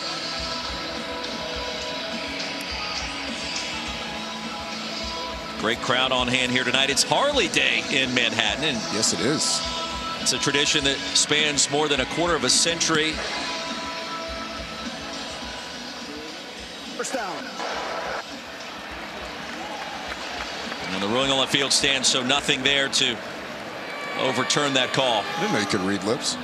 Is it Apple Day too? Where are these apples coming from? The little apple. Is that what they call it? The apples don't grow on the bleachers. Somebody, is this contraband? Are these contraband apples that they've snuck in? You could go to the concession stand and buy some fruit. I've never seen an apple at a concession stand at a stadium. You could have like a candied apple, maybe. Ward to the perimeter. Another first down. Avery Helm forced him out. That's a gain of 12 more. And now Kansas State in the rush yards now at 266 tonight. And it's been a little bit of everybody. And Avery Johnson, this one Trayshawn Ward. DJ Giddens has gotten in on it for 57 yards. Ward has been slippery this season, coming in from Tallahassee. And speak of the devil, ahead to the 35. Gain of 7 more, so Ward can do it on the ground, obviously through the air. It's an interesting 1-2 combination in the backfield with DJ Giddens and Trayshawn Ward, and they've got some other weapons back there. That is a little apple. I tried. I do like the sweet apple, you know? Yeah. What's your favorite apple?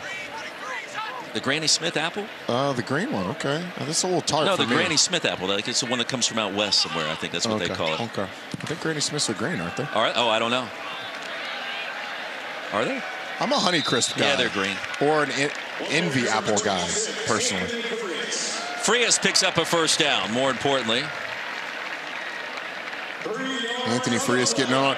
And you know, if you're Kansas State, you put together drives like this, it's a little early for it to be getting late for TCU. Right. But it's getting late early if they're able to punch this one in the end zone. You got to start counting possessions at this point almost, because you need at least 3, and you can't get the ball back. TCU with losses against Iowa State on the road, West Virginia in Fort Worth, and in Colorado to start this season. If you talk to this coaching staff, they feel like the talent level hasn't dropped off from last year's team that made the national championship game. But they won all the one-score games last year. A little bit of a different story so far with 2 setbacks. Those same kinds of games so far this season. And a timeout on the field as we step aside. The playoff race is so wide open. Who's going to survive the gauntlet? College football playoff top 25, October 31st on ESPN.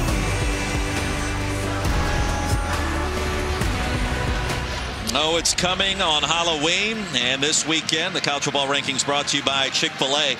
Bottom of your screen, what is happening at Kenan Stadium? North Carolina, top 10 in the nation, tied with Virginia.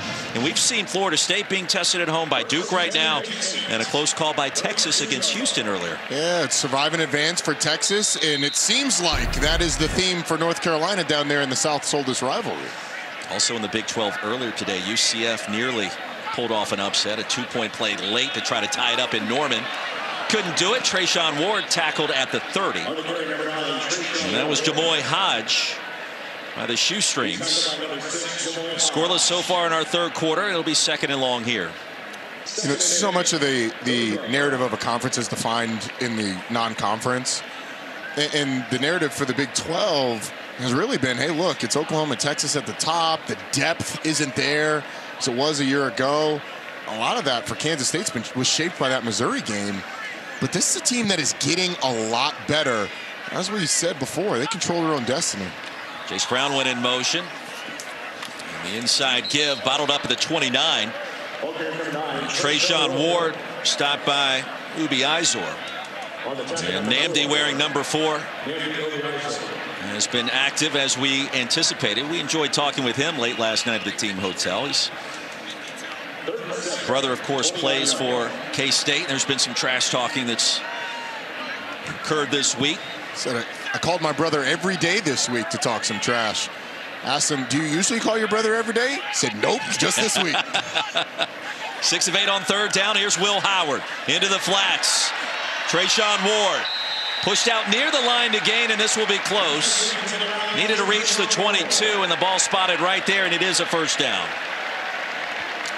When Kansas State has opted to go man-to-man, or excuse me, when TCU's opted to go man-to-man, they have had a tough time covering the backside of the backfield. So you get the brother, who obviously doesn't play as much as Namdi, but sounded like the family side's more with Namdi right now because the PT's coming there. Yeah, right? They have to. And then that'll shift if this happens again at some point in the future and younger brother's playing a little more. Namdi a junior, maybe once he's gone, it shifts a little bit more. But you are right. Your loyalties go to where the playing time goes. Christian Moore, DJ Giddens on the field. And Will Howard's going to keep it and race around the right side to the end zone and stop just short. Tripped up at the 2. It'll be first down and goal for K-State and a 20-yard gain by Howard. A great read by Will Howard as the defensive lineman collapses down. You get a lead blocker out front. That was Christian Moore. And Will Howard almost takes it to the house. Pre-carry 61 yards. I'll tell you what, partner, this is not at all what I expected to see today. The efficiency, the dominance of Kansas State on offense has really been tremendous. Offset eye. Howard play action, looking in zone, wide open. Easiest pass he'll make this season. Garrett Oakley corrals a touchdown. There is a flag down at the 9.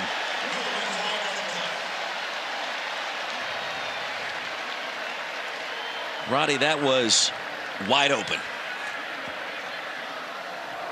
Holding offense number 34. 10-yard penalty and first in the previous foul. First down. Christian Moore. Here's the route. It's just the tight end going to that back pylon. That's what you call turning them scot-free. In the backfield, though, Christian Moore gets called for the penalty. I actually thought Christian Moore got run over more than anything. We'll take the 6 points off the board. First and goal from the 12. And this possession eating away seconds off this third quarter clock, now at over 7 minutes and counting. Play number 12 with Brown in motion again. Howard's going to keep it. And sandwiched down after a gain of 1. It was Bud Clark.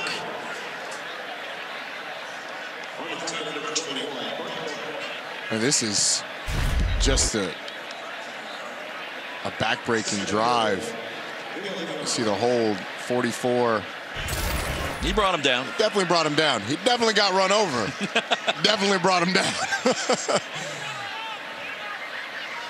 Well, for all the success TCU has enjoyed under Sonny Dykes, 17-5 in his second season, this was not on the agenda. Obviously, last year, a run to the national championship game, but so far in year number 2, open is Brown. A touchdown for number 1. Roddy, they wanted to get Jace Brown more involved. I would say tonight they've done that and then some. And they found a big play receiver in Jace Brown. He does a great job of setting up the corner with a little outside move back to the inside. And again, wide open for the touchdown against Avery Helm. Brown, another weapon for either Avery Johnson or Will Howard. It was an 81-yard drive in 13 plays. More than half the quarter off the clock. And Chris Tennant continues to be perfect. 34-3 in a K-State beatdown in progress. They've done it by land. This time they do it by air. Jace Brown in the end zone. And everybody's fired up here in Manhattan.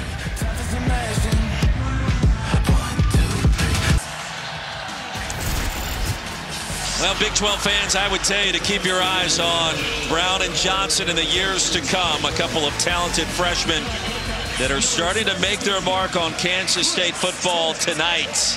34-3. Big 12 championship game rematch. 322 days later, TCU gets it back, and there is work to do for head coach Sonny Dykes and company. Big 12 now on ESPN Plus, a must-have for Big 12 fans. Next Saturday's featured college football game, Baylor and Iowa State from Waco. Coverage starts 3:30 Eastern, 2:30 Central. If you're a Big 12 fan, you got to have it. Sign up today, ESPNplus.com/Big12 now. It is loud. It is festive. And on Harley Day, the fans have shown up more than 52,000 strong, and that student section hasn't kept quiet all evening. Feels like they haven't been here in forever. Almost a month since the last home game. Quick strike. Taylor Wright. The tackle by Lee, a gain of 11 and a first down. It's the mentality if you're Josh Hoover, Kendall Briles. You're just trying to put the ball in the end zone. Like, it's literally one drive at a time, and you see what happens. Dump off Bailey. Eluded one tackler. 4-yard gain. Jay Clifton the stop. The one thing that's almost undeniable is that the run will be a changeup at this point. You got to put the football in the air. But their natural tempo is this pace that they're going to have to go at to get back in this one. 7 in the box. Bailey with a large crease. Bailey running. He'll cut it back and be brought down from behind to the 29-yard line. Outstanding blocking up front, a gain of 32 for the Horned Frogs. And a good changeup it was that time with the run. Bailey approaching 100 yards on the ground. TCU has yet to reach the end zone tonight. And on first down, Bailey triple team. Desmond Purnell got there first. Gain of 2.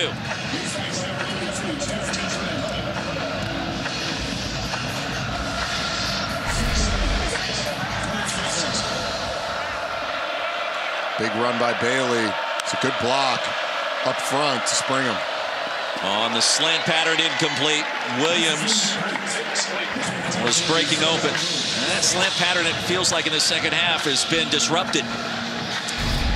It has been. Well, they've run it on 3rd and medium, and TCU is pressed up on them. That time, the timing was just off. They tried to fake the now screen. Savion Williams go on the slant, but the timing was way off. 3rd and loud.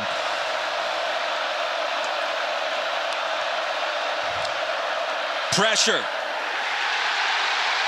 And intercepted by K-State. Desmond Purnell. Read Josh Hoover's eyes. He was ready. He was waiting. And he picks off the TCU quarterback. How about the hands by the linebacker? This is a guy who's dropping to his right, plants, dives back to his left, and snags it. Great play by Desmond Purnell. But once again, the throw, the timing, just a little bit off. Another slant behind the receiver this time. JoJo Earl was the intended horned frog, but it comes up Kansas State. First turnover of the night. And they'll take a look at that last sequence. Desmond Purnell, the sophomore from Topeka, Kansas, and all smiles for the Cats this evening, and really on both sides of the ball. Roddy, I don't know that we've talked enough about the outstanding job that Joe Klanderman has done with the calls and how his team has executed. Keep in mind, without the services of Daniel Green, who tore his pec against Missouri earlier in the season, Austin Romaine only available for spot duty tonight. They've been thin at linebacker and safety, and you wouldn't know it by what we've seen on the field. Well, we've talked about the pressure they've been able to create on Josh Hoover. The question is, did the ground aid him in making the catch? Is that indisputable video evidence in your mind? So off that look, I'm not sure. The ball can touch the ground. It just can't aid you in making the catch. You have to have firm control throughout. I have not seen anything indisputable that he did not have firm control. I mean, it doesn't look like the ball moves. I think this stands. I don't think there's anything there to overturn it.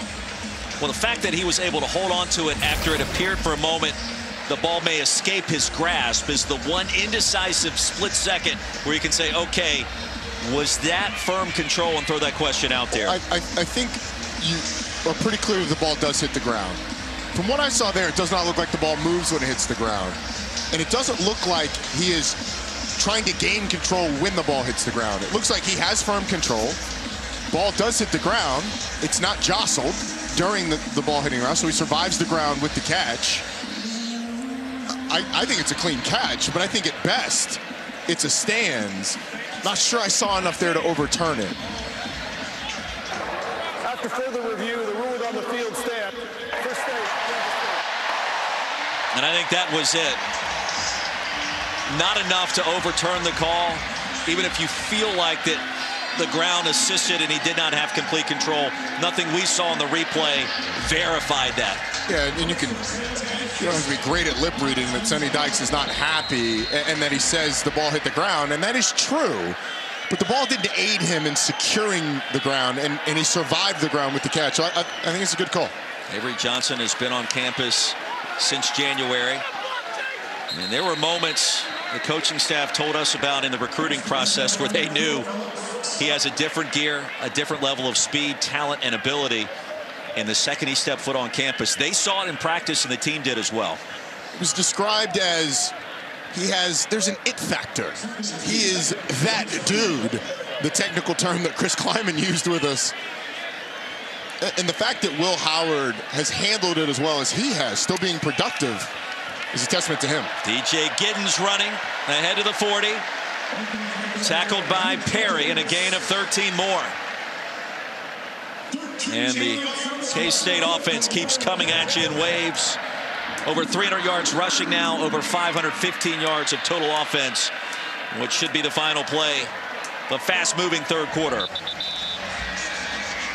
15 minutes to go. Chris Kleiman, incredible run here in Manhattan. And we'll touch base with the K-State head man after this.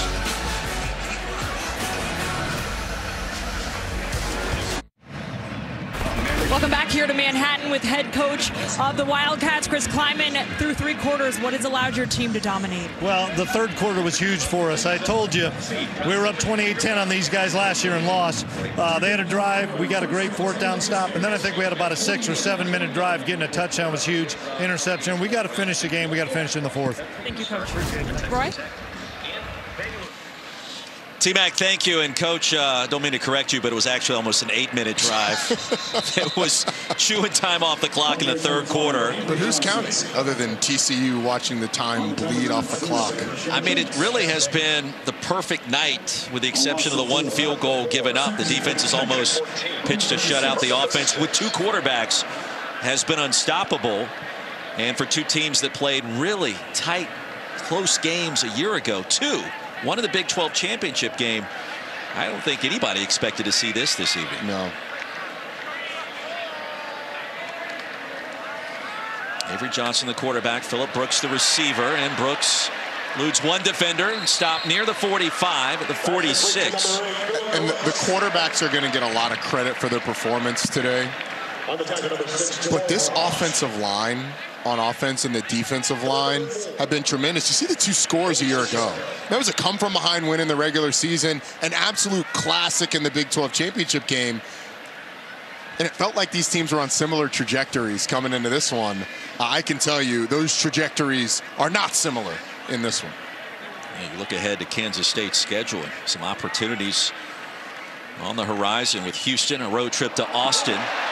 And another big gainer, DJ Giddens, into TCU territory, ushered out inside the 40, a gain of 15 more. And Tymon Mitchell had a chance to make a play, couldn't do it. There were 2 Horned Frogs that had a chance. Ricky Dubrew was in the background. It was in the backfield as well. Excuse me, Rick Dubrew was in the backfield as well. It's been one of those like demoralizing games for TCU's defense where they can't do anything right. A lot of optimism for the win against BYU. And Josh Hoover threw for 439 yards in his first career start. K-State has said so far not tonight. Avery Johnson retreating and was nearly sacked. The wrong end of the field. Let's see if they ruled him down or if he got it loose. Yeah, it's a 2nd down. Namdi Obiizor makes a big-time play on the freshman signal caller. That's a loss of 13. Even if he wasn't down prior to the pass, he didn't get that ball past the line of scrimmage, so it would have been grounding anyway. You know, the knee clearly down in this sequence before the ball is fully released. It's actually a good play in this game for Avery Johnson because now you get to coach him. Hey, look, you could create that space in high school and then get outside. You can't do that in college. Let's throw that ball away a little early. And in high school, we played multiple sports, won titles in all of those campaigns, a winner on and off the field. Delay of game, offense, 5-yard penalty, 2nd down. A couple of missteps here. Yeah, and look, the freshman has been fantastic tonight. The last 2 plays are the answer to the question, well, why don't you just go with Avery Johnson full time? Because operationally, with a freshman, you're just never quite sure. You take a sack, you got to have some urgency getting up to the line, getting the offense going. Both of those learning experiences for the young player. But the hair, Roddy, the hair. It's tremendous. Best lettuce in the game. To the edge, a gain of a couple. It'll be 3rd down and long. And I think the way the staff has handled the situation going back last year with Adrian Martinez, and it was different. Martinez would struggle to practice during the week, was injured, and then on game day they would try to figure out whether or not he was going to be able to go. And Will Howard would come in. He played well when he did, obviously in the Big 12 championship and helping lead K-State to that title level. And so he can't be dismissed, and we've seen tonight, nor should he be, with the skill set that he has and the experience that he has. And that will be needed in Austin, and that will be needed later this year at Kansas and the remaining part of the Big 12 schedule. And a lot of offenses can't operate with two quarterbacks because of the differences between the two. And are there different skill sets between Avery Johnson and Will Howard? Yes. But the offense, the plays that they run don't really change. The frequency that they may do quarterback run, or the frequency that they put it on the quarterback's plate to throw it downfield, that may change slightly. But it feels like the offense, in terms of the plays that they run, isn't that much different, because quarterback run will show up with Will Howard, and we've seen Avery Johnson throw the ball down the field. Right, I'll introduce you to Jack Bloomer here. First punt of the night for K-State. And a wobbler. Drift out of bounds near the 10. J.P. Richardson fielded that one cleanly after a 35-yard punt. It is all Wildcats. 10:45 to go in Manhattan. Kevin and Sam, your Capital One rewarding performance. Major upset brewing in Chapel Hill. This is Tony Muskett to Malik Washington. Great play design. Muskett to Washington. He evades the defense, and then Washington avoids a tackle or two and does the rest. North Carolina just turned it over on downs. 3 minutes to go. Virginia up 4. Roy. KC, Virginia hasn't won a conference game, it feels like, in about a decade. That would be an enormous upset. And a huge win for head coach Tony Elliott, coming back from last year's tragedy. That would be devastating for Carolina, a team that's undefeated and has goals and aspirations of an ACC title. Roddy, maybe more. Yeah, and a Carolina team that still has Duke and Clemson down the line. That'd be wild. But I've said it before, and I'll say it again. Virginia, probably the best one-win team in the country. Hoover bottled up and sacked. Javon Banks, they'll lose 4. And K-State feasting on this TCU offense all night. Joe Klanderman's crew has been relentless, getting in the backfield, pressuring Josh Hoover. The coverage has been phenomenal. You can't say enough about this defense's performance. 2 sacks tonight, 16 on the season. TCU 1 of 9 on third down this evening. Hoover wants to air one out. He does, and nobody home. Dalen Wright was in the area in plus territory. And a 3-and-out forced by the K-State defense. And you mentioned Joe Klanderman. We had a great conversation with him yesterday. You could feel his positive energy the second he walked in the room. And I don't even know if he could have predicted a performance like this, however. I don't know that he could have either, but he will certainly be thrilled with the performance of his defense. It's almost been limited action. They've only played 40 plays, now 49 plays in this game. Brooks calls for the fair catch at the 49, a punt of just 38 yards, and K-State in business once again. The Wildcats thinking about the second half of this schedule, climbing the ladder in the Big 12 standings. More on that coming up.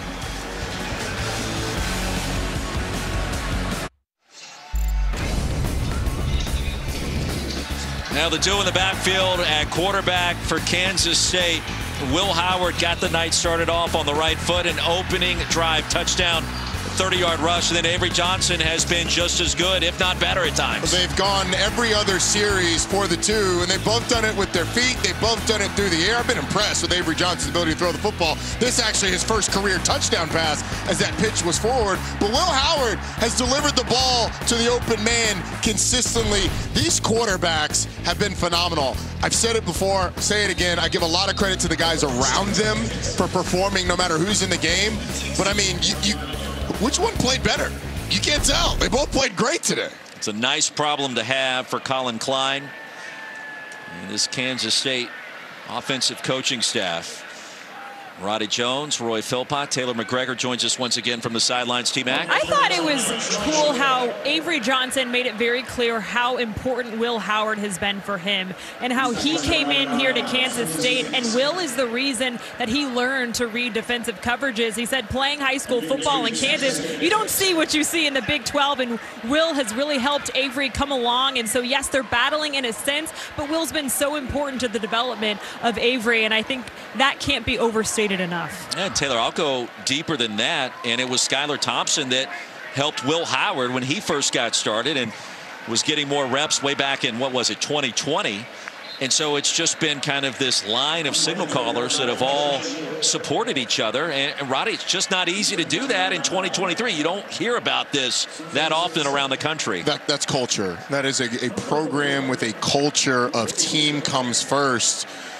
And people that take pride in it. If you have pride in a program, you want the program to be great while you're there, but also after your career is over.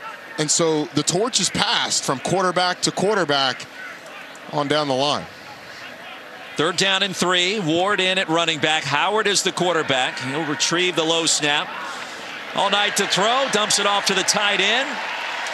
And Will Swanson in a race down to the 25 and a gain of 17. Second catch of the season for number 83. Will Swanson and Garrett Oakley have done, and Christian Moore as well, have done a nice job without Ben Sinnott coming back in the game. Coming into this week, I said, hey, look, Ben Sinnott might be my favorite player that we'll see all season because of all the versatility that he has. Can I call him a fullback, by the way? That's what I want to do. I'll allow it. Okay. He's kind of a hybrid fullback H-back, but because we don't see many fullbacks, yes. He's a fullback. That's why I want to call him a fullback. Okay. I think we should celebrate fullbacks. It's like fullbacks. the Kyle Juszczyk style fullback. That works. Ward with a lead blocker, and this time unable to find some open space there as Dominic Williams tracked him down for a loss of a couple.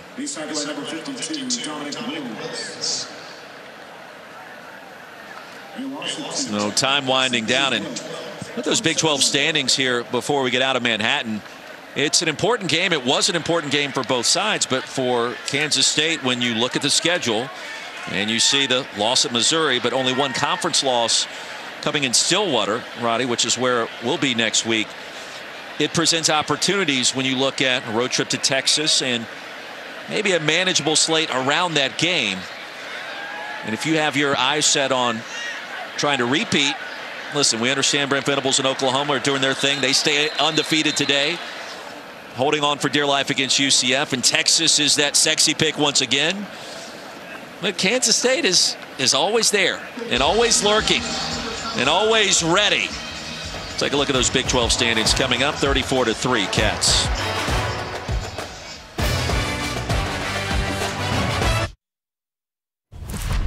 AT&T 5G is keeping fans connected with our multi-view over on ABC. Duke has just 43 passing yards, but they lead Florida State 20-17.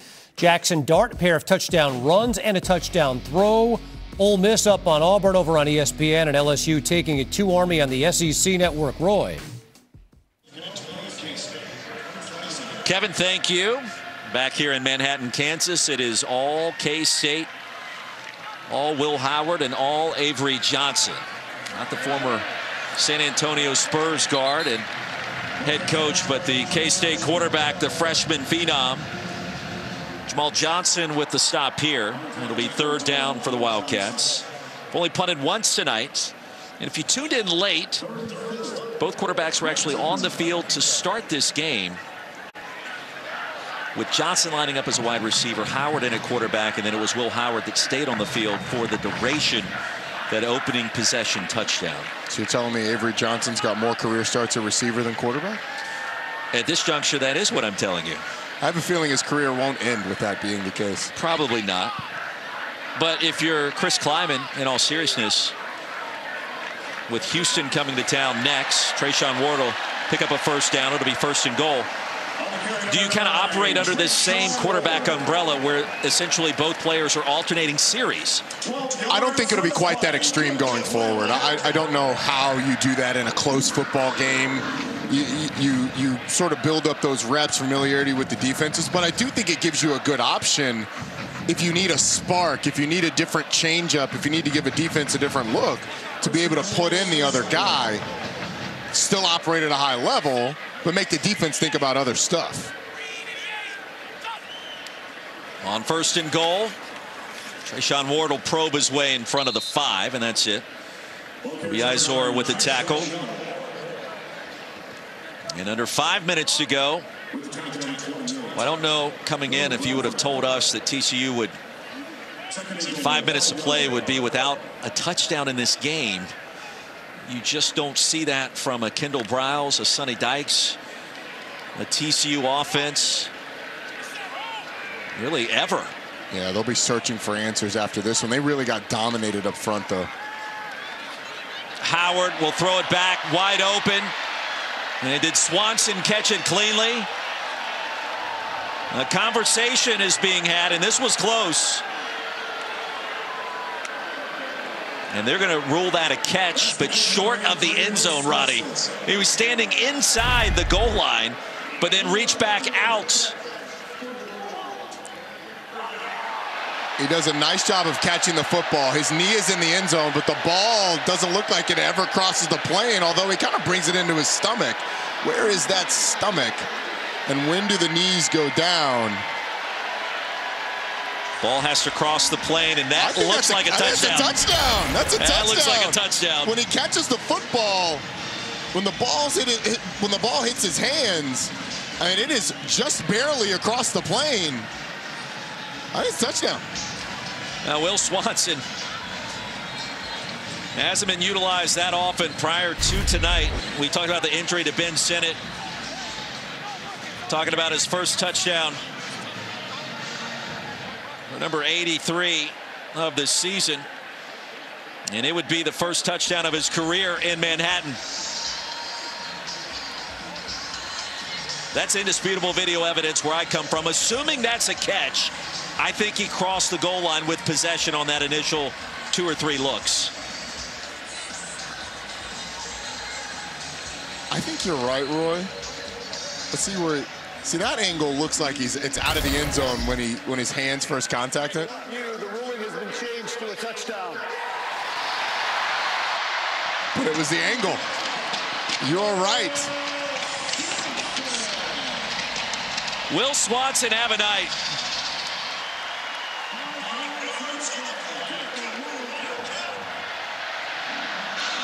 Kansas State have a night. And this has been as dominant a win as you'll see. All phases of the game, absolutely tremendous. Less than 4 to go. Tennant remains perfect. Wildcats remain perfect. Everybody getting a touchdown this evening. And the last one with Will Swanson holding on for dear life. Congratulations.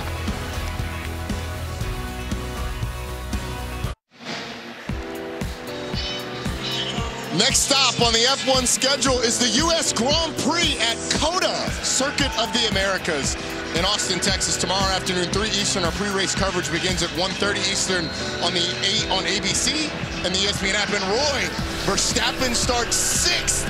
You got Leclerc on pole, Norris P2, and Lewis Hamilton starting 3rd. The Mercedes showed a lot of pace this weekend. I'm excited. I was excited earlier today for Harley Day. By the way, where was Taylor McGregor pregame? Today is the 25th annual Harley Day here at Kansas State University. It started in the late 90s when former athletic director Lon Floyd wanted to spice up game day. One day he was talking to one of his friends about potential ideas when a Harley Davidson drove by. The two came up with the idea, well, let's bring Harleys onto the field pregame. And here we are 25 years later. Traditions like this are what make college football so special. Indeed. And well done. On the back of that Harley. It felt like maybe T-Mac had been on a motorcycle at some point in her past. Call me crazy, and maybe I'm wrong, but it looked very natural. Yes, it Although did. they stuck you with the tricycle motorcycle, T-Mac. That thing had 3 wheels, not the usual 2. Was it? It was still an absolute blast. I mean, how many reporters can say they were on a Harley Davidson riding around the field pregame? Not a lot. Roddy did a bowl game one time on a lawnmower, I've been told. That's so, accurate. I mean, things have happened along those lines. It was a moving question is, what was your guy's name? The guy giving you the tour of Bill Snyder Family Stadium. It was so loud you couldn't even hear anybody talk. On 3rd down, Sanders searching for the line to gain, and he did get there. Don't worry, I did get a selfie with him. So of course you did. I know know what his face looks like. I just don't know his name. Question is, Roy, did you not get the memo that it was Harley Day and that's why you left your Harley at home? I did leave my Harley back in South Carolina. Yeah, apologies. Unfortunate. It was great to see, and it does amp up the crowd. Like the second the Jumbotron shows all of the bikes coming out, the whole place went berserk. And the pass incomplete. Hoover remains on the field looking for Chase Curtis. But it is something that you don't see anywhere else, and it's been going on for more than 25 years. It is one of the joys of this business, getting to go different places and learn about their customs and traditions, because I was today years old when I found out that Harley Day was a thing. Second down.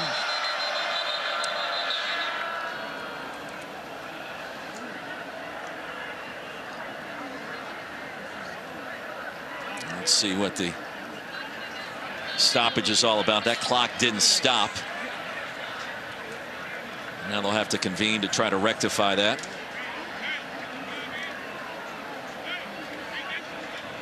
All right, I don't know that there's a coach in America that's more accommodating than Sonny Dykes, and talking with their staff yesterday, just has not been their night. And you start to look at the season. 44, start the clock on my line signal. There's been some peaks and some valleys. Last week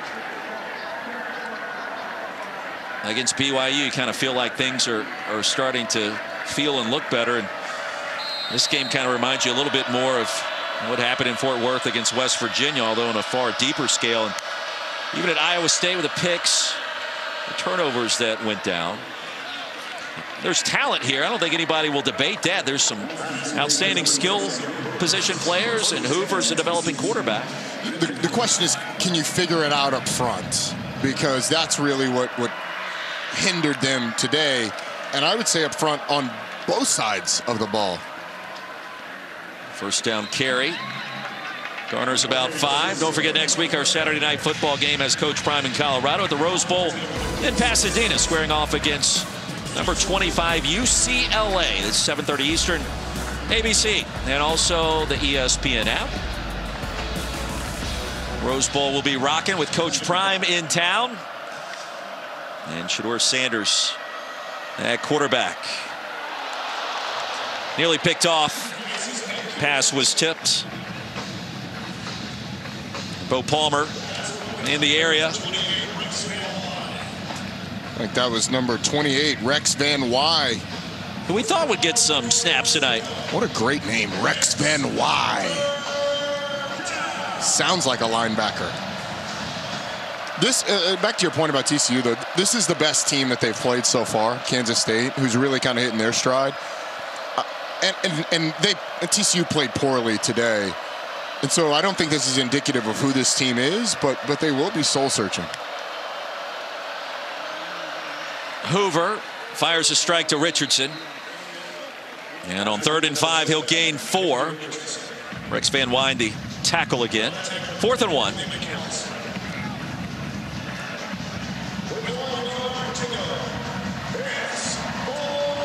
The Horned Frogs would love to at least get a touchdown before escaping Manhattan. And this time the slant is there. On 4th and 1, a gain of 7. And Robinson will keep the drive alive. Great catch by Jalen Robinson. And the thought process is, with these slants, a high percentage pass, and if you can get inside, no matter if there's press coverage or not, you've got a shot. Issue is Kansas State's DBs have played it well today. Hoover 19 of 36 passing. That'll be his 20th completion. DJ Allen. And a gain of 6 more. It was Thompson that grabbed it.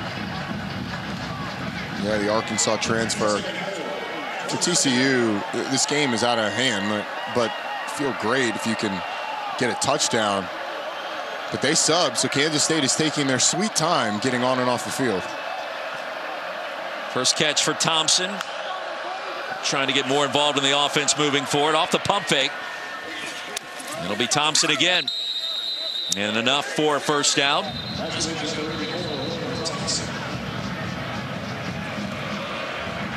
And under 30 seconds to go. Horned Frogs do have a couple of timeouts.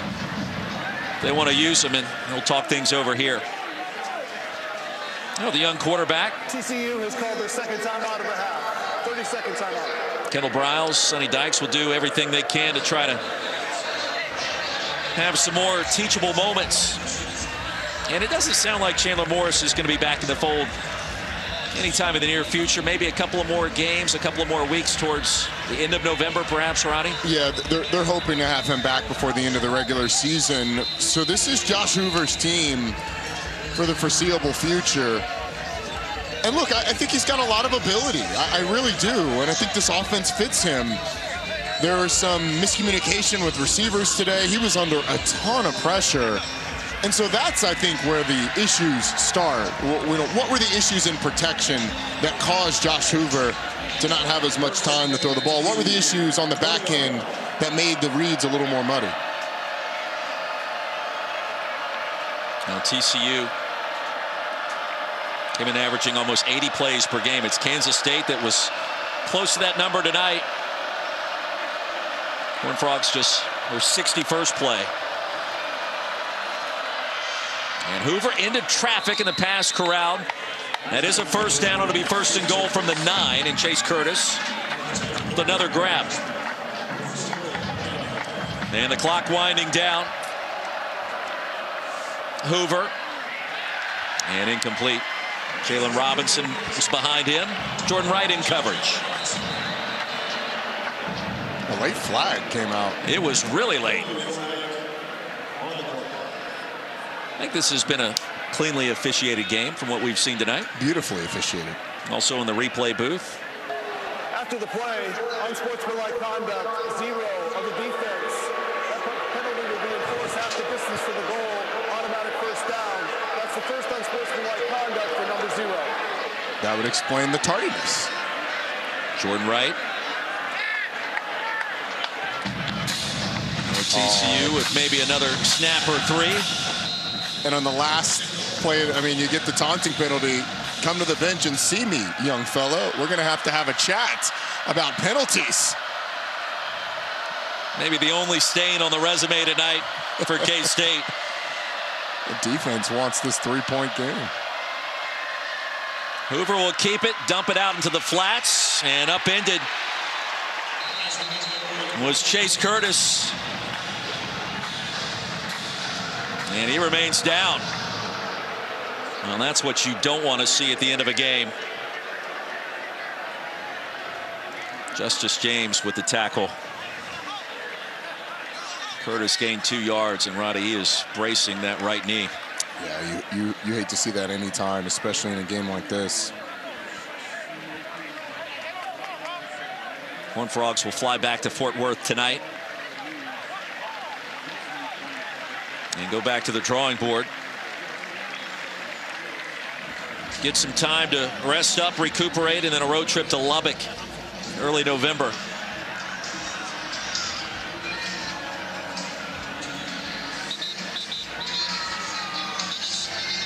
Seven seconds to go. The clock was stopped. Allow Curtis to get off the field. Chris Klein is just ready to put the card in the time clock and get out of here and get ready. The back half of this Big 12 schedule and try to get back in the thick of this Big 12 race.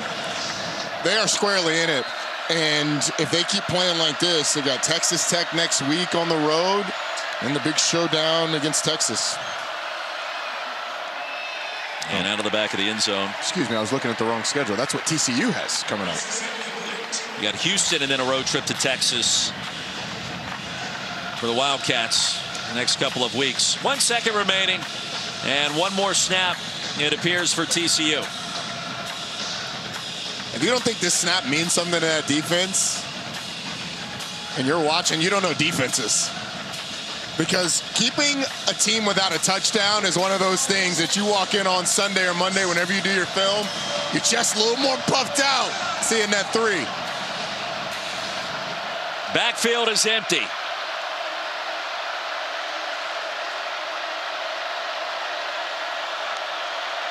Clean snap for Hoover. To the end zone and batted down. 41-3 is the final. And an absolute beatdown issued by Chris Kleiman's team tonight at home in Manhattan. And the defense swarms Rex Van Wythe, the guy who knocked down that ball at the end of the game. I mean, you think that was the game-winning play. That's how much it meant to cap off a dominant performance by the Kansas State Wildcats with a goal line stand that meant nothing. But it meant everything to that defense. Credit to Chris Kleiman's team. The performance offensively, defensively, up front, it was just tremendous. Taylor McGregor with Coach Kleiman. Coach, what impressed you the most about your dominant performance here tonight? All three phases, offense, defense, special teams. We got a bunch of guys that care for each other in the locker room. They don't care who gets the credit. We were going to play a couple of running backs. We were going to play a couple of quarterbacks. We played a lot of guys on defense. And when you love each other, nobody really cares who gets the credit, and that's a credit to those guys in the locker room. How do you evaluate the way it worked with both quarterbacks getting reps tonight? Well, 41-3 is how I evaluate that. Both guys made plays for us. Excited for both of them. What stood out to you about the way your defense played tonight to hold a potent TCU offense to 3 points? They were inspired. They really were. We haven't played our best defense. Today we probably did. Credit to Coach Kleiman, the defensive staff, and those kids in the locker room. Big win for us. Great crowd. Thank you, Coach. Thank you. Roy? Yeah, Coach, this wasn't the win against Southeast Missouri State. This was TCU, a team that played for a national championship a season ago. 41-3, our final score for Roddy Jones and Taylor McGregor and our entire crew. I'm Roy Philpott saying good night from Manhattan. Let's get you back to the studio. Kevin Connors, Sam Acho. Gentlemen,